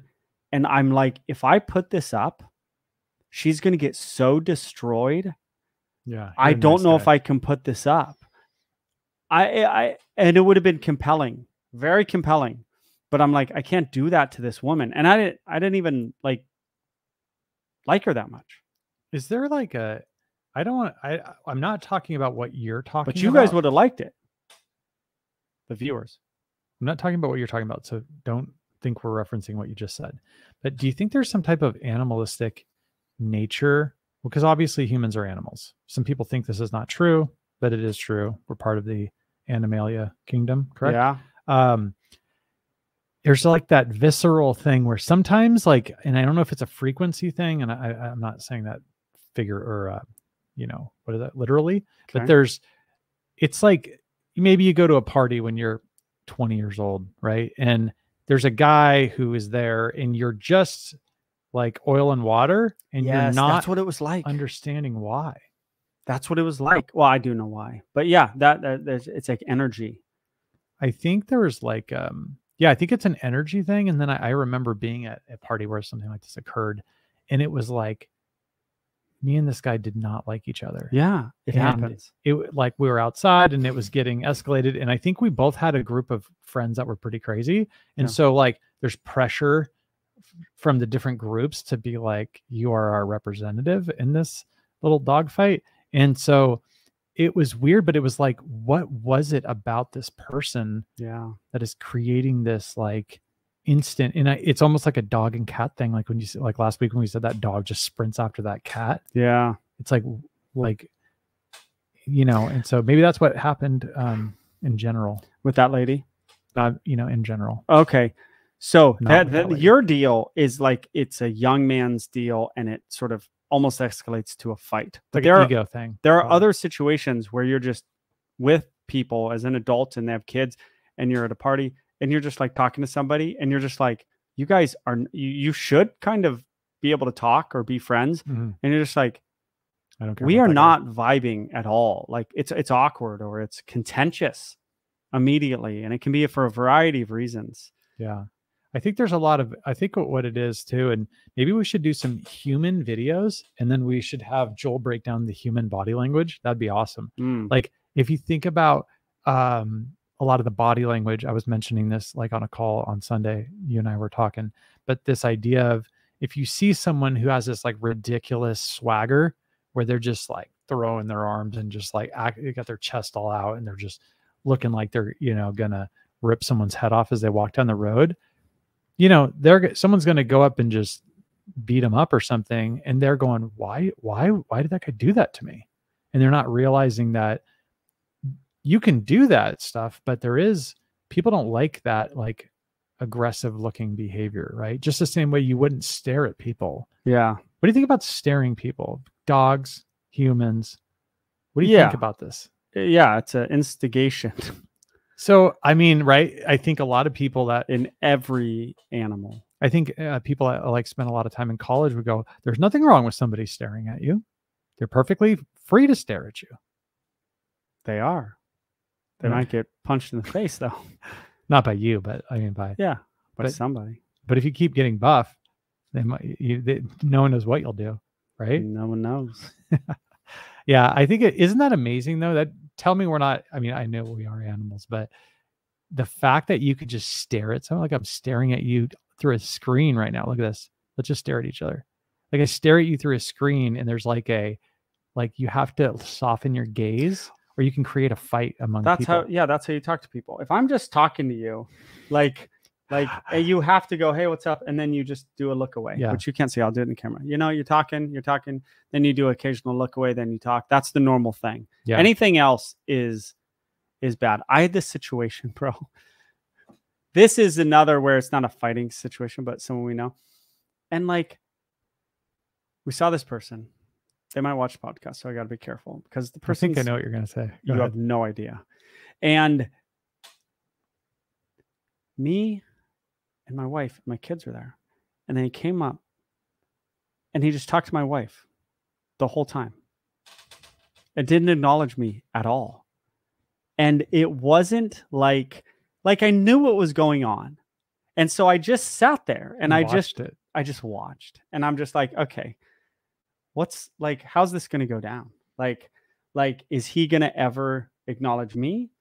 And how's my wife going to deal with this? It's like Michael Jackson with the popcorn when you just I was like, I'm just going to watch this. I do that with clients too. I'm like, are they going to? And it was a very interesting thing.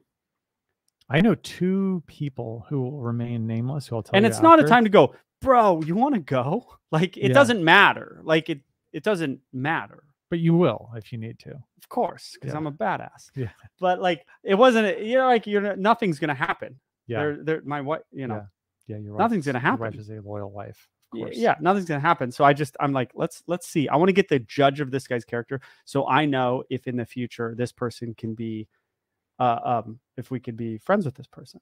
There's 2 people that that I've hung out with who have actually 3, but we'll say 2 that have been around my wife that I was like, this guy totally likes my wife, like legitimately likes her. And then there's like one of them, I was like, this guy, and he was a shade younger. I was like, this guy loves my wife. Like he loves her. Like, and I just knew attracted to her. Like he wanted to marry her. Okay. Like, and I don't know if we were married yet, but I was like, it was painted all over his face. He couldn't hide it. Like he was obsessed. Yeah. I'll tell you later who it was, but I know him. You know both these people. Okay. And to be fair to the other one, he's actually that guy, not the one who's head over heels in love, but the other one actually is like that with a lot of people's wives. So it's just kind of a character problem, you know what I mean? Yeah. But I think that's funny. But see how it goes from like humans, it just goes right back into dogs. Because all this stuff is kind of tied, right? Sort of. This isn't really tied. It's like mating stuff, though. Oh, that's true. That's like a good point. The dogs, right? The dogs are. That's a good point. Like if you remove the mating opportunities from dogs, then like there would be probably way less situations. I had a unfixed female today, and I have to go, okay, Prince is out, who's not neutered, who's intact. Yeah. And I'm like, we shouldn't let another female out. This dog's being great with other dogs. Why are we throwing a female in the mix when the dog who came out to me is intact? Prince is intact. There's a little something going on there where Prince is like, hey, what's up? We let another female in there. It might not be good. And will the females go out? It's possible. It's probable or possible? Not probable. Possible. Okay. But you're on your toes. Yeah, you're on your toes. Like it was all males for this dog. Should I have let a female out? Maybe. I probably should have put the intact males away, then let the female out. You know? You remind me of that song, Who Let the Dogs Out, when you said that. I don't know why. Yeah. We get that in the comments too. What? They go, oh, I guess Joel let the dogs out or something. No, but we could do a whole podcast on marriage, like dynamics and like Dan Balzerian. Yeah. He had an interesting, he's like, if I'm out with a girl and some dude talks to her, He's like, it's on her to shut it down. It's not on me to shut it down. And then you can get the temperature of the girl you're with. Yeah, I am very polite. Like if I see a female trying to talk to me with her husband there, I'm gonna like turn the conversation to a more general topic. For sure. And 95% of the population will. Yeah, you're like, hey. Also, you have to like if your wife is super like flirty, this podcast is ridiculous. If your wife is super flirty, like the husband's gonna have to like intervene. If your wife isn't, like you can chill. Like nothing's gonna happen. But guys can be flirty too. You can still chill a little bit. See, I don't mind the flirting and all that stuff. What I don't like, I do mind it. But what also, I don't are like, you out drinking and clubbing every night? Yeah. But what I don't like, that's when stuff happens after 1 p.m. You know, everything bad nothing happens. Good happens 10, after midnight. 10 p.m. Like if you're home with your kids and you live a normal life, like what's gonna happen? Well, stuff happens. It's like the Chris Rock joke or whatever, where he's like, you never cheated on your wife, or maybe it was the other one. The Opportunity. Is it Kevin Hart or something? I don't know. He's like, yeah, no one wants to hook up with you, dude. Like, of course you don't cheat on your wife. Chris right? Rock. Was that Chris Rock? Yeah, it's like as you know a lot of comedy opportunities. Yeah. Faithful as your opportunities. Yeah, he's like, I cut you off. You were saying something, and I just cut you off, and you seemed into it. Oh, I think it was about. I think it was about trying to like circle the men back into the conversation or whatever. So that yes, that's exactly what you do. You're gonna sit there and just like chat it up with someone's wife, like you guys are just like hitting it off. Yeah, I think it was the flirting part, or no, I think what I was gonna say is like, okay, flirt all you want, but like, I'm not an idiot, bro. Like I can read it all over your face when you're all googly eyed and you're like, oh, what do? You snowboard? Oh, I used to snowboard too. He's got to know if the guy's over 40, he knows the husband sees what's up. It's like when you're at a bar and someone's about to get punched in the face. It's like everyone knows except the guy about to get punched in the face. Yeah. You're like, this guy is not happy. Yeah. He's not happy. So you have to, but yeah, I just think it's goofy when people don't realize how obvious they're coming on to people. I don't see it a lot though. I mean, because this is like, we live this like certain life, like with respectable friends, and we don't go out. Like there's no drinking. Yeah. So it's like I don't run into that would change changes everything. Yeah. Should alcohol be legal or illegal? Legal. Is there anything to be said for making it illegal? Of course. You're like, the wife beatings would go down. You're all the 60,000 people that die from driving would go down. You know the amount of domestic abuse that would be solved without alcohol? Yeah, I think even marijuana, right? You could say like on the whole, I think it would cause some issues with people being like less motivated to do stuff in their life. Yeah. But as far as like sheer damage, if you go out on a Friday or Saturday night, right, and you like look at what alcohol does, it's crazy. There's just like you just go drive down the street and you're just like, oh, somebody just plowed through that sign right there. Like it's just the whole like street sign just knocked over. Yeah. And you're like, I wonder who did it. Yeah. I bet it was a stoner. Just kidding. No. Obvious. You know what I mean? Yeah. So you got anything else before I get into another one? I'll throw these comments. We'll do this all day. We've got 10 minutes. Okay. I've got a comment I want to do an apology. And the apology is for not doing more merch. Not that we're not trying to sell the merch, that we're just not doing the second merch. Real apology. Yeah. I actually did we got to do a new design. Oh, really? And I did it over the week, but I just not done yet. And I'm not that motivated to do it. You're against us selling this shirt, and I don't know why. No, we'll do this all day. Go ahead. You could do that shirt. I don't care. This is the Beckman shirt from day one 15 years ago that employees wear. Oh, but my employees don't want me to do it. They want to have special ones. I said that, and they're like, no, if we had trainers to Beckman's dog training trainer, I can give them that, then sell the pod this shirt. Do you guys want this shirt? I would assume You want it. That's what you said in one of the videos. you want it. Okay, so I actually want to go for about 17 more minutes because You want 2 hours. yeah, we cracked the 2 hour last time, and then we went off on some crazy topic, and then we had to slice out a little bit. That's why you heard us say we hit the 2 hour mark, and then if you look at the video, it wasn't actually 2 hours. Yeah. So that's the reason for that. Yeah. This person is Lisa Leon Dyer. I don't know. Lisa. I just finished watching for the second time. She's talking about the podcast. The apology section is my favorite part. The creepy cat was hysterically funny. I'm honored to be part of the pod squad. Now she's really a part of the pod squad. Yeah. Because we're at her Shout comment. out Lisa. That's pretty cool, huh? Yeah. This person, Land White, WIGHT. Love the vids and the podcast. I only discovered this channel a couple months ago. So still going through the videos, and also realize I need to watch the good ones more than once because there's a lot and I forget things, but working on improving behaviors with my dogs. Few thoughts.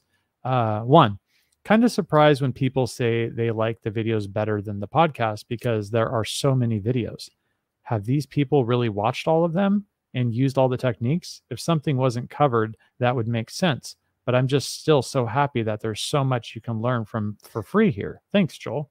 That's a good point. I never thought of that. People are like, I want more videos. There's so many videos. There's like almost like 500. You want no, but I get what the people are saying. They're like, we want new videos. Yeah. But like, if you want videos, go a year and a half ago. You're probably going to get different, but probably in a way more educational videos than I even make now. Maybe not. Maybe not. And then the next thing they said was audio versus video. This podcast is the first one I listened to, didn't watch. And somewhere in there, one of you said, maybe people might miss the joke if we couldn't see your faces. Well, yeah. I think I laughed more through this one than any of the previous cool ones. So no video, she doesn't care. Yeah. Still thought it was funny. And that was Land White, so that might not be a she, could be a he, who knows. Yeah.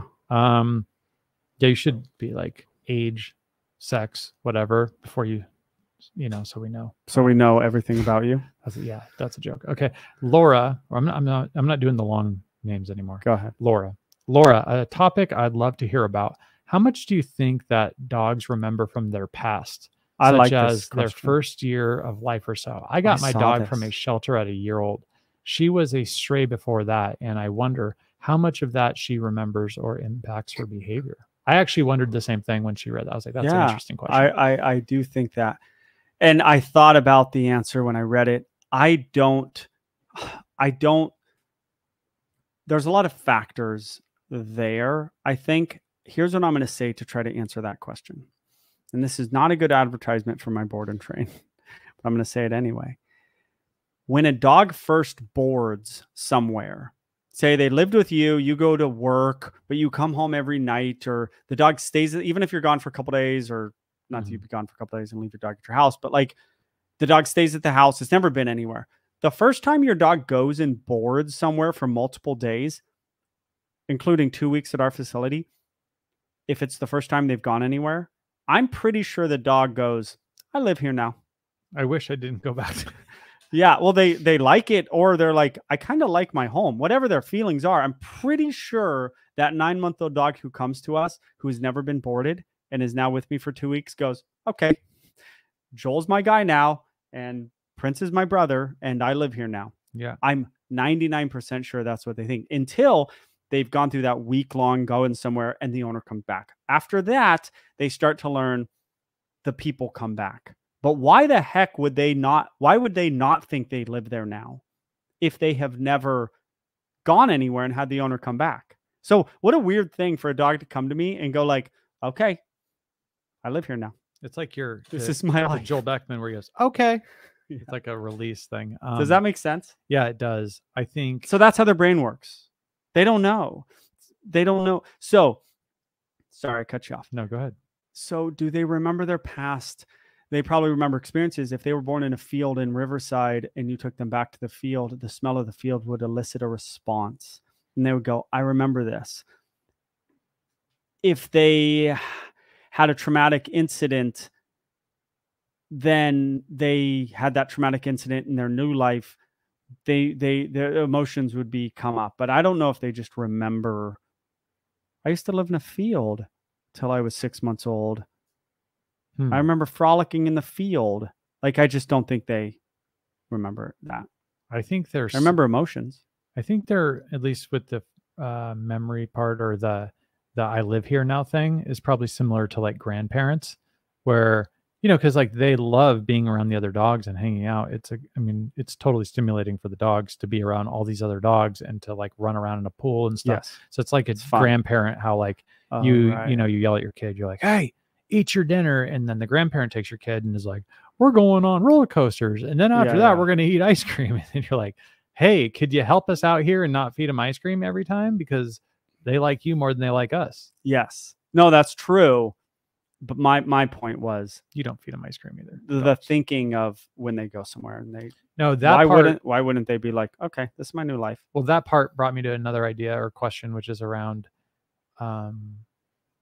like the chronology. Don't you think that, or the chronological order in which humans tend to think of things in chronological order, right? And when it's not in chronological order, we get confused, kind of like the Pulp Fiction movie, right? From last week, it gets real confusing. So yeah. Whereas like, I don't think that dogs are that chronological.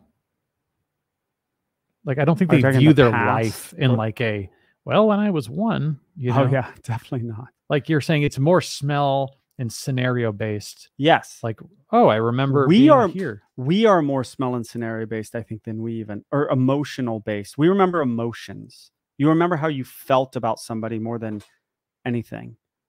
I wonder if like that ties into the people that like you have this visceral reaction. Like maybe that woman reminded you of like a 4th grade teacher you had or something, and you just like, or it's a good point. What's cool about, because we don't know the answer to your question, but what's great about what happened on this podcast is that now every female that has met you is thinking that you're talking about her.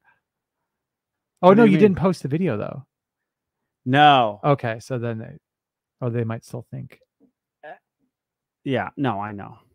It's a problem. If I talk bad about a client. You're not talking bad about her. You just said you had but even if you don't have a beef with her or any type of issue, there's still times where you're like, we're not really doing good here, aren't we? Like, yeah, it's like a job interview.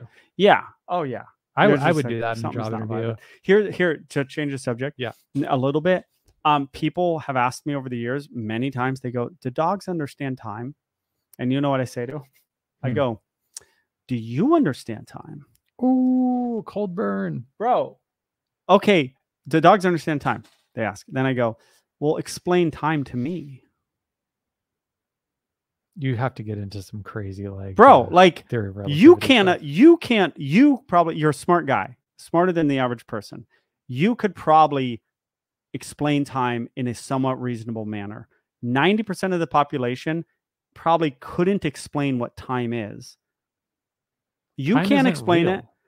Time is a convention. Okay, so so then I think dogs don't understand it. But maybe you're saying it's not actually that complicated. But do you know?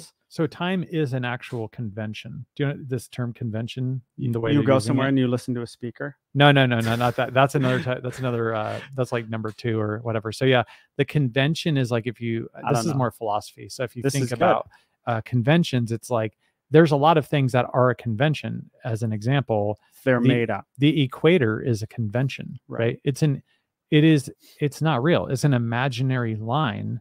Right. That separates the middle of the earth. Now, there's no real line. And even the idea is real, but what it is it's like, I think the term for convention is it's basically something that we all agree on.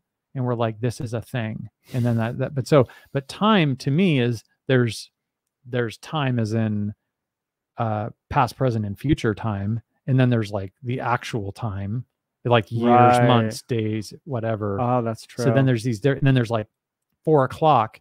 Which 4 o'clock is not real, right? Because it doesn't mean anything. Just the same way, it's 4 o'clock, but then the next day it's like, okay, now we're doing the fall back, spring forward, whatever.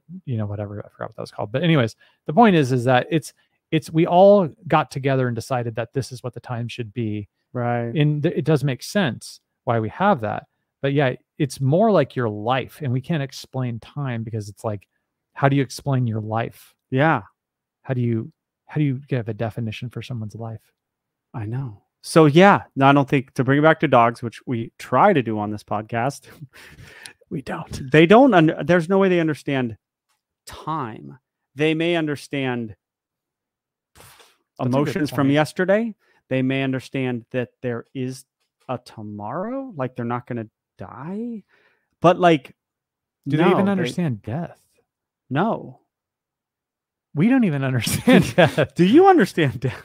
I mean, nobody knows about death really, and the people that I know, think but you do know that someone dies and then they stop moving and they're not. And if a dog saw another dog dead, there would be this sort of thing that happens where they would understand, but that something can stop moving and is no longer has life. Do they know that's going to happen to them? Heck no. Do they know that they're going to go to heaven? Dogs? After? Yeah, definitely not. I thought all dogs go to heaven. Is this true? No. There could be dogs in heaven. But I heard a guy say that. But most pit bulls, there's dogs go to in heaven, right? For sure. Yeah, I'd think so. Yeah.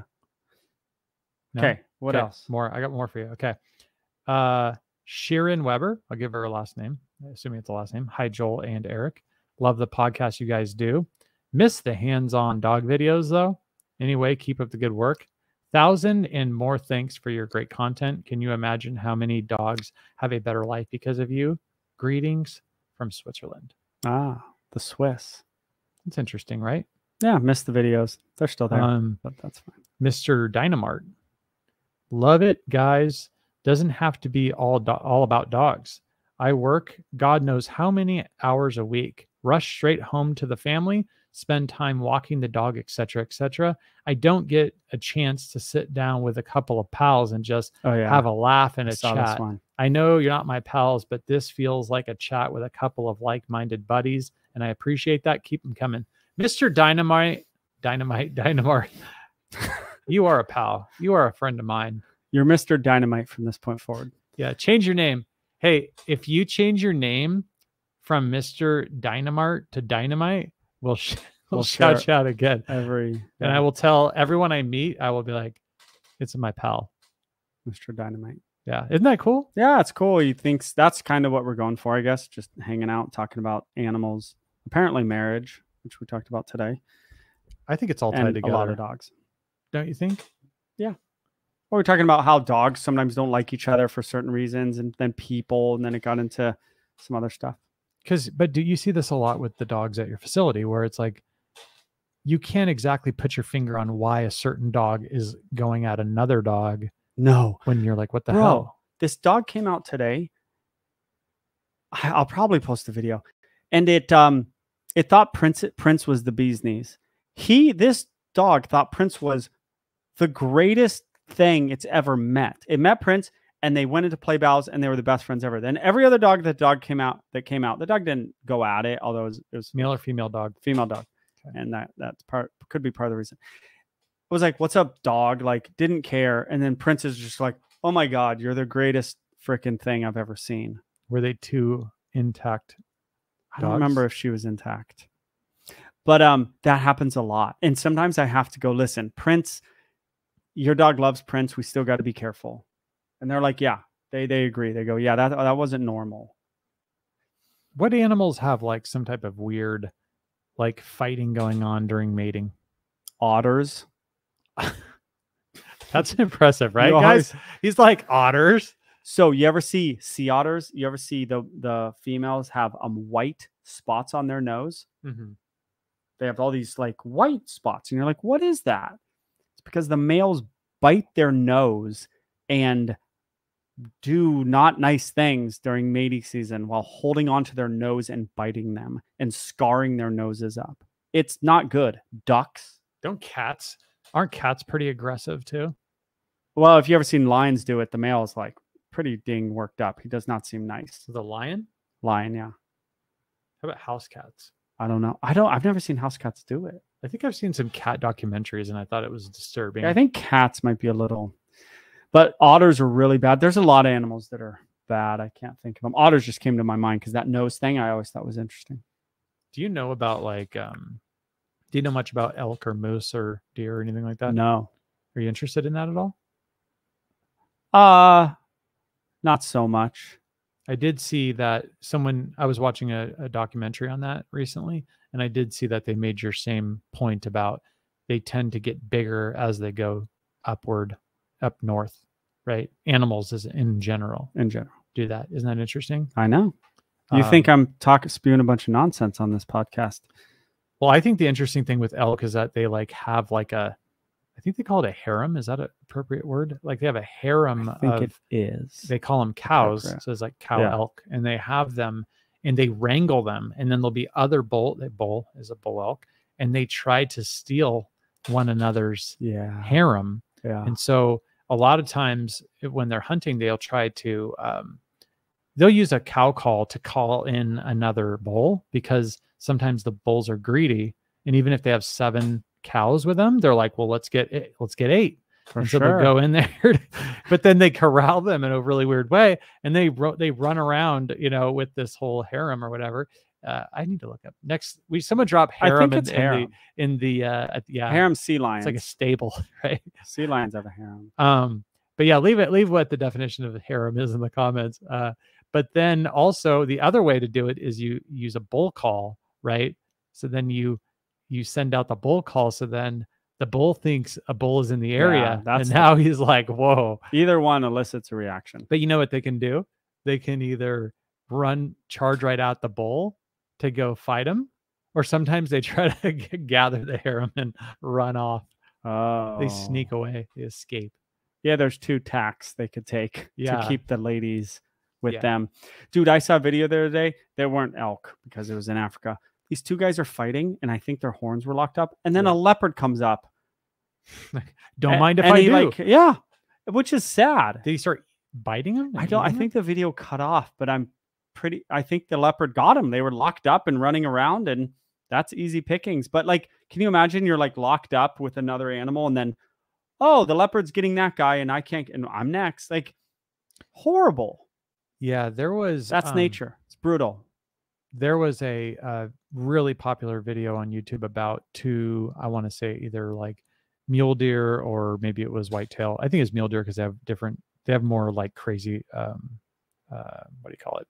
Antlers, and they were hooked together. Yeah. And so, but one of them died. Yeah. So one of them was already dead, and then the other one was hooked to it.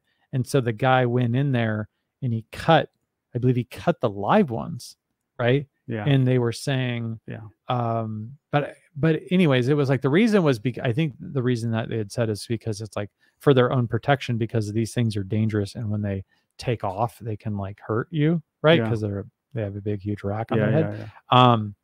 But it was they saved the live one and cut it free. Yeah. And you know what happens in the comments? What? Everyone's got something smart to say about how they did it wrong.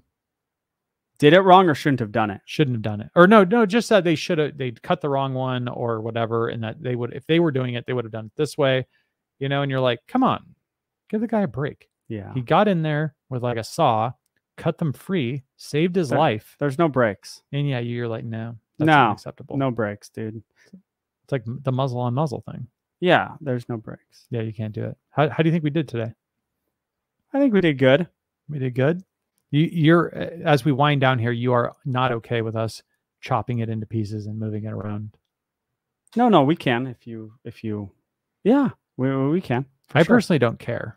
I rather just drop it. I like to make things easy on you and me. True, especially me. And I think too, I just prefer to, if I were hearing it, I would actually want to hear the flow. And I think we try to reduce the amount of interruptions as possible. Maybe some people could give us more ideas on topics that they'd like to see. They do that a lot in the comments. But we should sometimes we just blow by them a little bit. No, I read a lot. There was a good one, but But the thing is, some of it's it needs to be we both read them. So then you're okay. That you'll kind of do one if you think you need to do it. But sometimes they're so complicated. I think the advice is keep the comments relatively Reader's Digest version, short to the point. Yeah. And then also like simple things, like some of the things about the dogs and how they do they remember and stuff like that. Those are things you can kind of tackle on the fly. Whereas, you know, what's the nature of life is. Oh yeah, or different. time. Yeah, time. That was an interesting one. Hey, it's our alarm.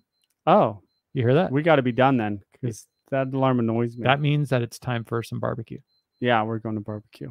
Good deal, man. All right. Hey, it was fun. That was good. That was good stuff. All right, sir. Later, everybody. See you guys. Bye.